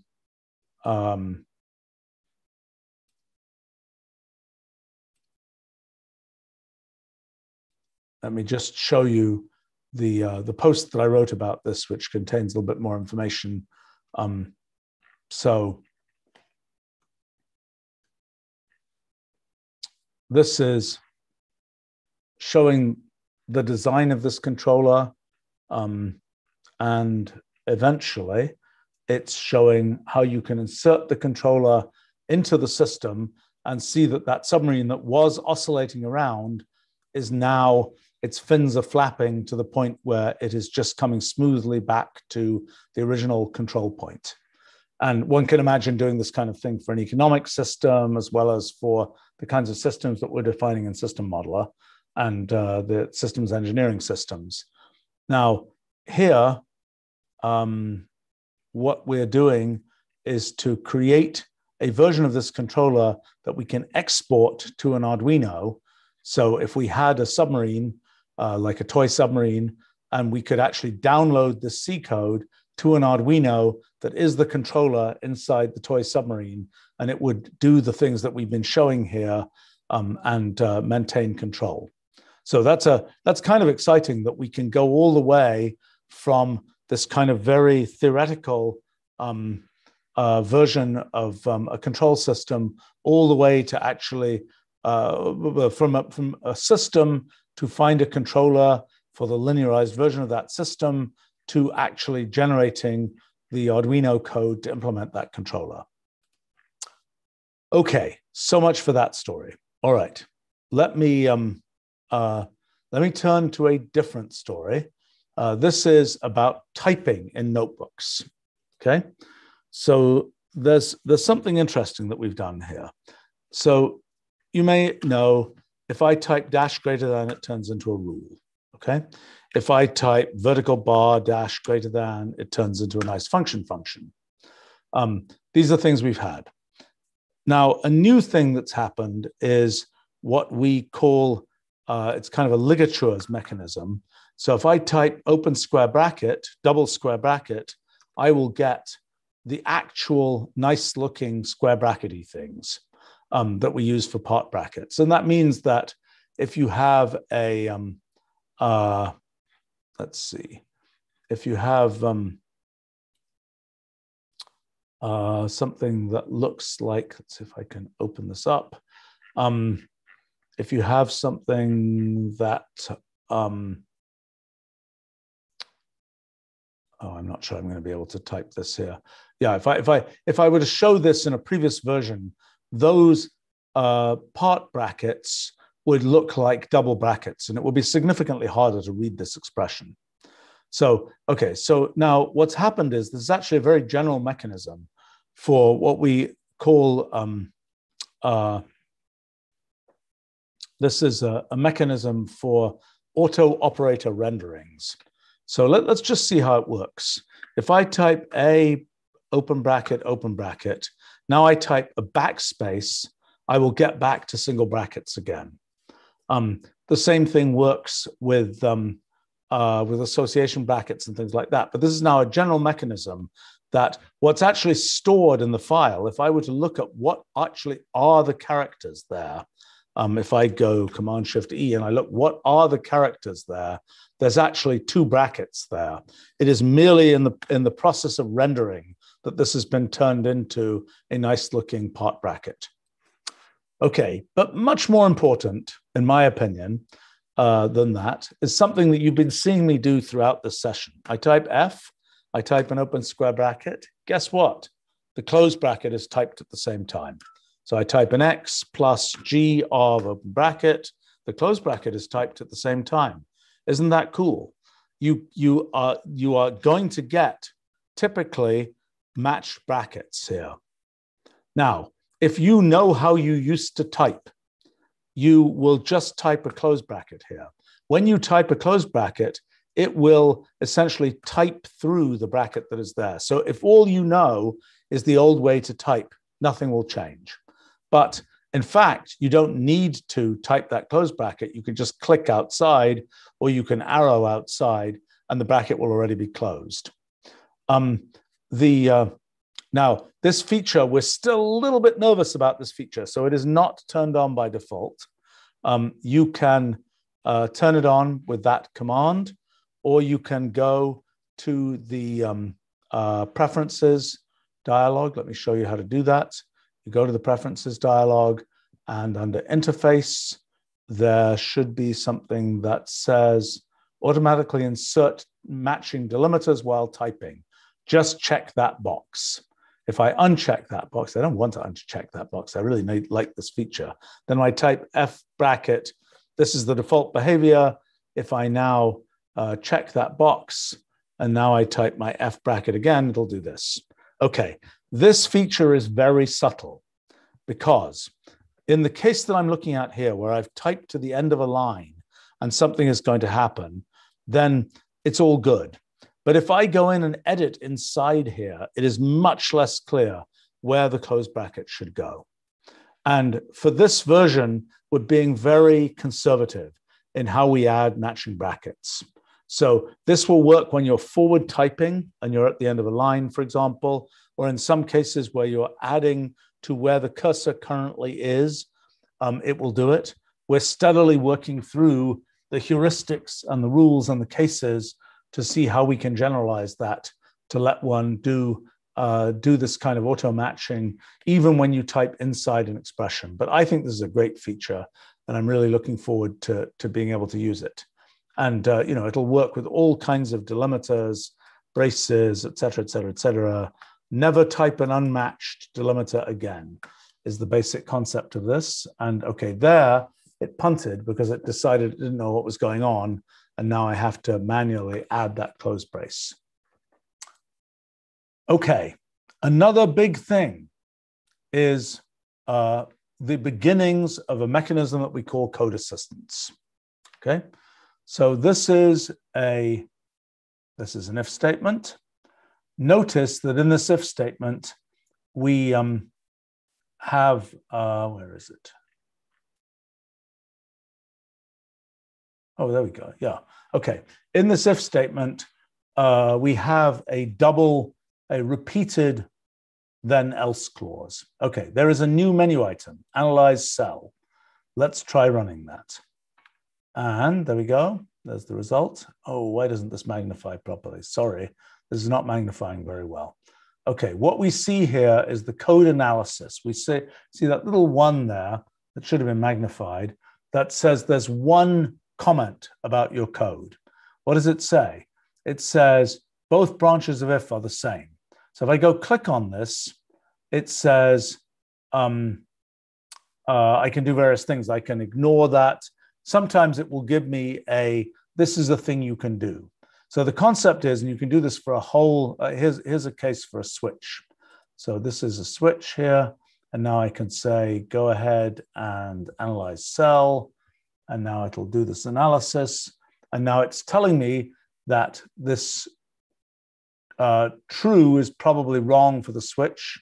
That probably should be a blank because switch is using pattern matching, not using tests.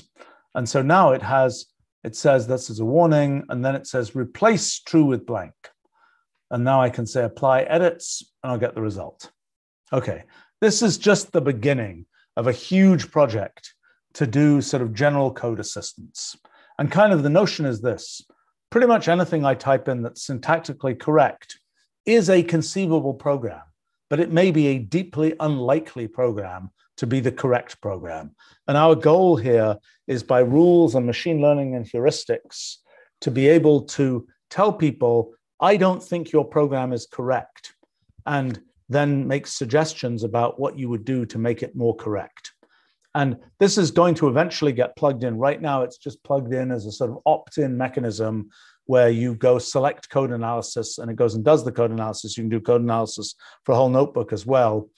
Increasingly, it will be hooked in to work more like a spell checker and to work much more automatically on code, or to work when you generate messages in at runtime to run in that case and say, these are the things that might be wrong with the code.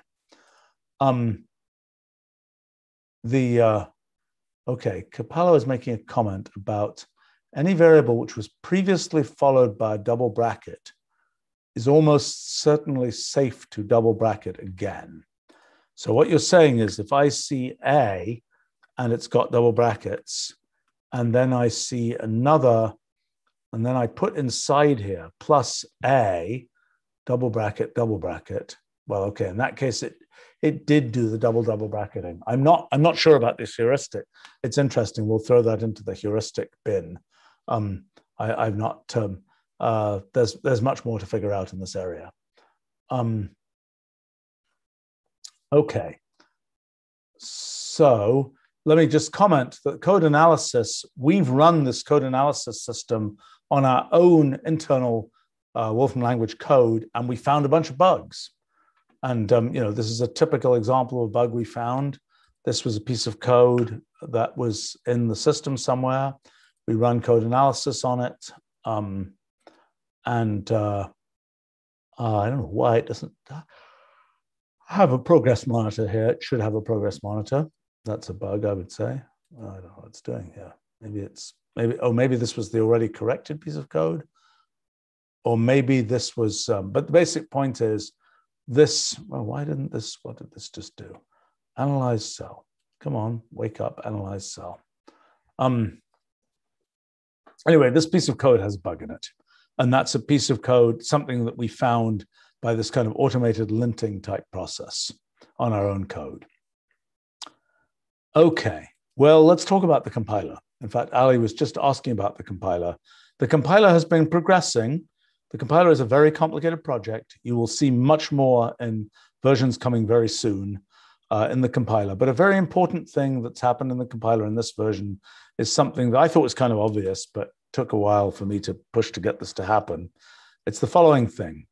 To make the compiler compile not just for the platform you're on, but for all possible platforms. So in other words, we've got this piece of compiled code.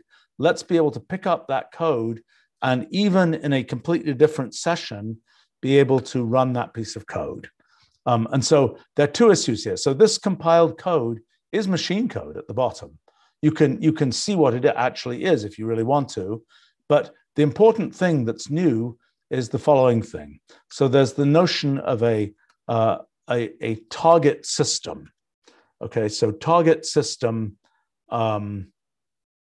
is, let's see, if I say target system is all, this will take a bit longer because this is now creating optimized intermediate LLVM intermediate representation, optimized for all the different kinds of systems that we support. So it might take, I don't know, it might even take 5 times longer here. You know, something we should do, I hadn't even, this is something that should work, guys who are taking notes. Parallelization of this should just work. In fact, arguably, this should use multiple threads if it can do so. But let's just take this. Ethan is asking, is parallel map finally monitored? It didn't quite make it into this version. Apparently parallelization of compilation has now been fixed. But it isn't in the, it's going to probably be Packlet updated. Okay, so now this is, let's see, we want the compiled IR from this. Okay, so what you see there is these are the pieces of compiled code as byte arrays for all these different platforms, including a 32-bit platform, some 64-bit platforms, and so on. And there's Mac OS X ARM64. There's the compiled code for it. Let's see. So,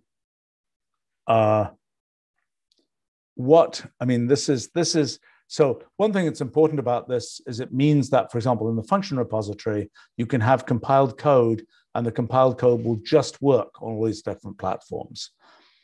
There is a slight wrinkle in this, which is that there is still, when the code is loaded on a different platform, this intermediate representation still has to locally convert it to final local machine code from the intermediate representation. That's a pretty fast operation, but you can avoid that operation if you embed the libraries from specific machines. Unfortunately, that's not something that can be done in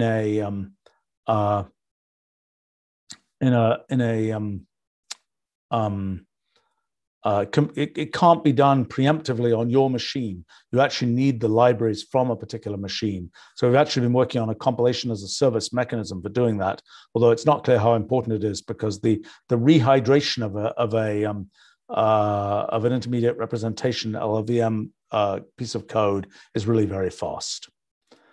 There are other things happening in the compiler. Integer 128 is now supported. There's a whole elaborate mechanism to do with compiler environment objects. It looks very kind of technical and low level, but it's part of supporting the compiler project, which is still underway. And what you'll see in the next version, just like we've seen data structures as a way to leverage the value of the compiler, you'll see some sort of low-level intermediate code that is accessible from the top level that allows you to get things running much faster by giving the system more information on about exactly how you want to run beyond the problem with data structure. Beyond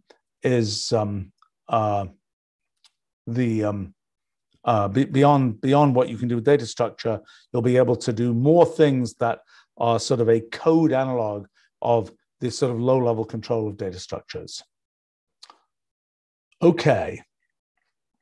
What else? Well, there's some other things. I'm almost done here. External evaluation.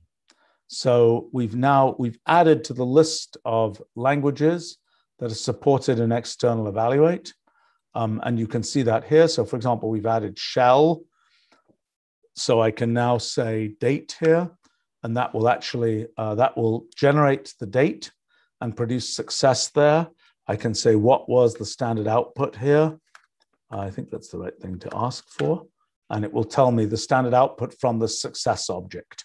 So that's I'm sure I can. So now you can just use the shell. Back in the day in version 1, you would type an exclam at the beginning of a terminal command line, and you can still do that in the terminal version of Wolfram Engine and so on. But now this is the modernized notebookified version of that. We've also got we've also support Octave as a as one of these languages. Let me see. I don't know I don't know what you write in this. Let's see what happens if we do this. So it does anything. What does that do? Okay. Well, it probably takes the power there, but it did it numerically and it brought back the result there. So that's another thing. Now, let's see. We can, okay, a bit of sort of fancier stuff. We can now deal with Java here. Oh, great. Okay. Well, so much for that idea. Let me see if this can possibly work. I think it cannot. No. Okay. So what I have to do here is put it in my mouse, select Java, and paste it out here. And I'm afraid I don't know Java, so I don't know what this does. But I guess this is running Java, and it's asking for the Java version here. And now you can do the same kind of thing. We can ask for, we can take, let's see, we can create a new object in Java, and now that will be converted back to Wolfram language here. You can create, oh boy, how does this work? You can create a Java object in Wolfram language. Let's see, this is creating, what is this doing? This is creating some kind of Java object, which you can then, I claim, use in, yes, you can now import it here and then use it in this piece of Java code that you're running here. This will create an external function running inside Java that you can then apply to, let's see, how does this work? We can say that external function applied to values, and then we're going to give it this format object here, and it's going to format those things. That was an awfully difficult way to do that. But if you insist on, you know, this obviously this is much more interesting if you have an existing corpus of Java code. Okay, we're almost at the end here, but I just want to mention a few more things. Blockchain, we've been continuing to advance in doing things with blockchain. There's actually much more to come there. In this version, we support now the Tezos blockchain. We announced recently we're also going to be supporting the Cardano blockchain. This is now trying to find the latest, okay, that's the latest block mined on the Tezos blockchain. A lot of technical detail here to do with supporting, well, there's supporting a bunch of new cryptography that relates to the various kinds of, okay, so here, for example, we have encoding for Tezos, for a Tezos address, a public key, which has been set up using an Edwards curve, elliptic curve. That's, these are just sort of fancy things for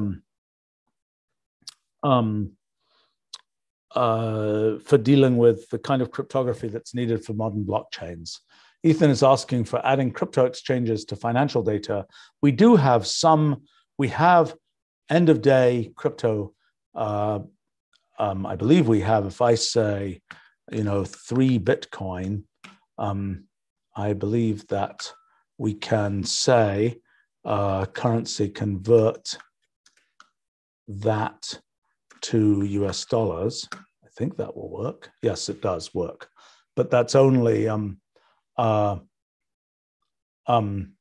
that's only end of day. Ethan is asking about importing the price time series of coins. Yes, we're well aware of this issue. We are working on it. We have a number of reasons, internal reasons actually, why we really care about this right now. And we're working towards a pretty serious effort in blockchain analytics. And you can expect to see more of those things soon. It's more complicated than you expect because some exchanges have APIs, some do not. The question of what is the value of Bitcoin in US dollars? Bitcoin, it's probably very close to the same on all the different exchanges. In the case of a more thinly traded cryptocurrency, it might actually have a significant spread between different exchanges. In addition, as we look at distributed solutions, distributed finance solutions, where you don't have a centralized exchange, you have a distributed exchange where there's a sort of tokenized liquidity pool and so on.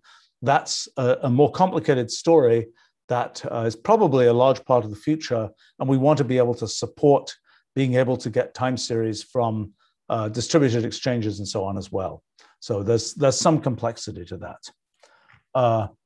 Okay, other things that have come here. External storage objects now support Amazon S3. That's a very convenient thing because they're with the external batch submit. Is that what we finally called it? I have forgotten what. This is the problem with functions that get renamed multiple times before they're released, is that I sometimes remember the previous name. But we have the capability to submit batch jobs to Amazon. We can now support storage on Amazon, as we can also support storage in the IPFS Filecoin ecosystem. Okay, another thing that sounds like a detail, but it's very important in practice, is the support for OAuth 2.0. That's been necessary for some of our single sign-on capabilities for large organizations using our products. It's also convenient for many kinds of APIs that we now support. In secured authentication key, we now support OAuth 2. Again, sounds like a detail, but it's actually pretty important for practical usage.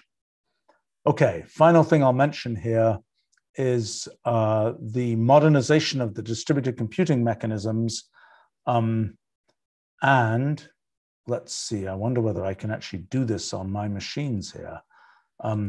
Let's see whether this actually makes sense. Well, let's see. Launch kernels. Is this going to work? Is this going to work? Oh, it did work. Fantastic. Okay, so this is a symbolic remote kernel object. And the point now is that we can do things like, okay, we can now say remote evaluate of, with respect to this remote kernel object, of $machine name, let's say. And it says it's Threadripper 2. And let me say, for example, processor count. How many processors does Threadripper 2 have? And processor count, it's got 64 processors. And so now this is now running this is now using a kernel object to specify the target of the remote evaluate.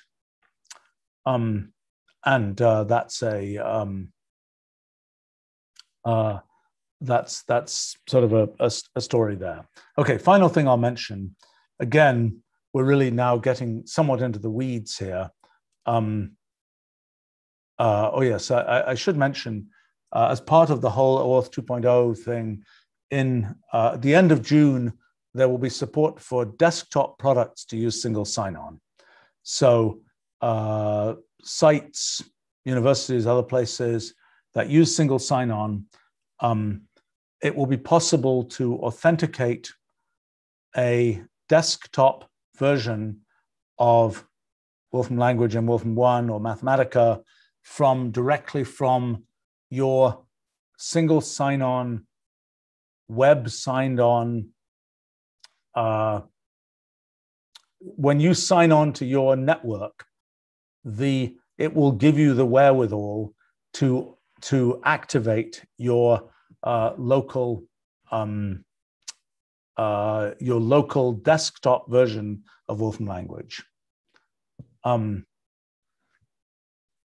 Okay, so there's a question from Ethan. What is running on Threadripper that is the other end of this? I suspect it is a WSTP server, the persistent Wolfram engine that we released.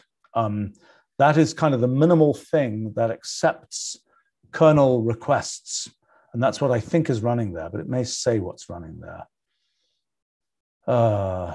No, it doesn't. I'm guessing that this is running the WSTP server, and that's what gets activated on that machine through SSH when I launched kernels on this remote kernel object.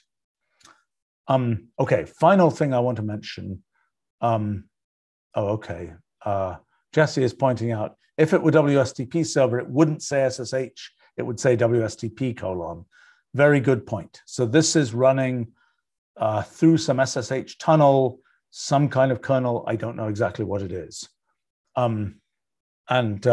So I'm guessing here it is just launching the Wolfram function, which is just the raw kernel, I think.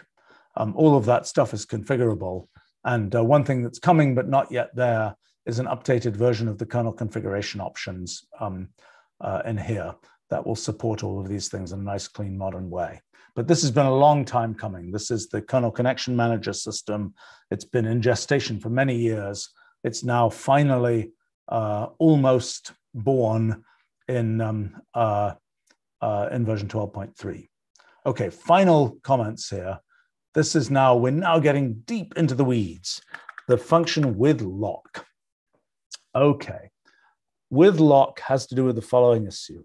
Let's say that you have multiple processes running, perhaps parallel kernels. They're all trying to access one file. Oops, if they access the file at the same time, the file could get corrupted. So what with lock does is it allows you to lock relative to it allows you to specify a lock for remote for a kernel. You can specify. Let me show you this. I told you this is really getting pretty deep in the weeds. This is something that is saying, okay, parallel evaluate. Okay, what is this doing?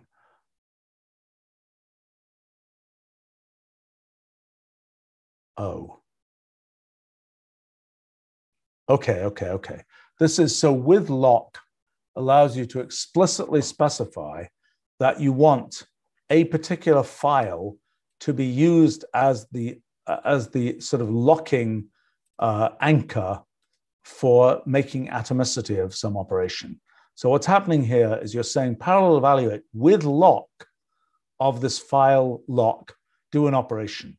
What that means is if there is writing to this file, then that is being done in parallel by this expression here being evaluated, then lock things so that those evaluations don't happen at the same time, that the evaluations are locked by what is being done to the file.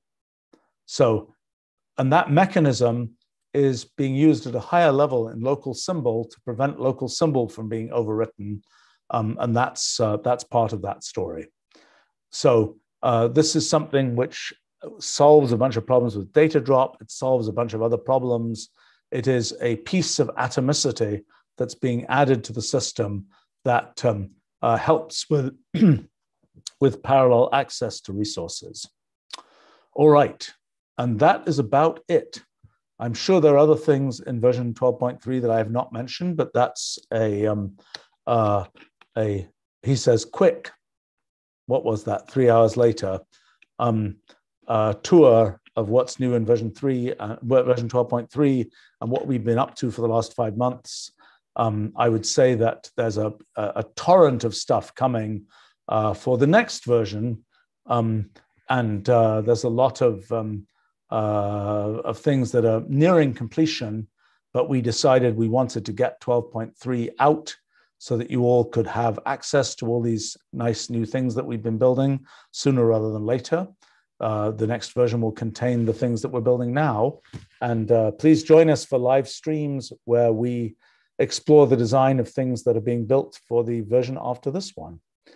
Now, I think we are also planning people who are interested in fix that bug, do this, enable this kind of computation and so on. We are planning a session to go over those kinds of things. And perhaps we should also plan, if people are interested, a general Q&A session about the state of Wolfram language and directions that we're going. But I think we've probably exhausted everybody here, and I know I'm getting hungry here, so it's I think it's probably time to wrap up this session. And thank you very much for joining us, and look forward to seeing you another time.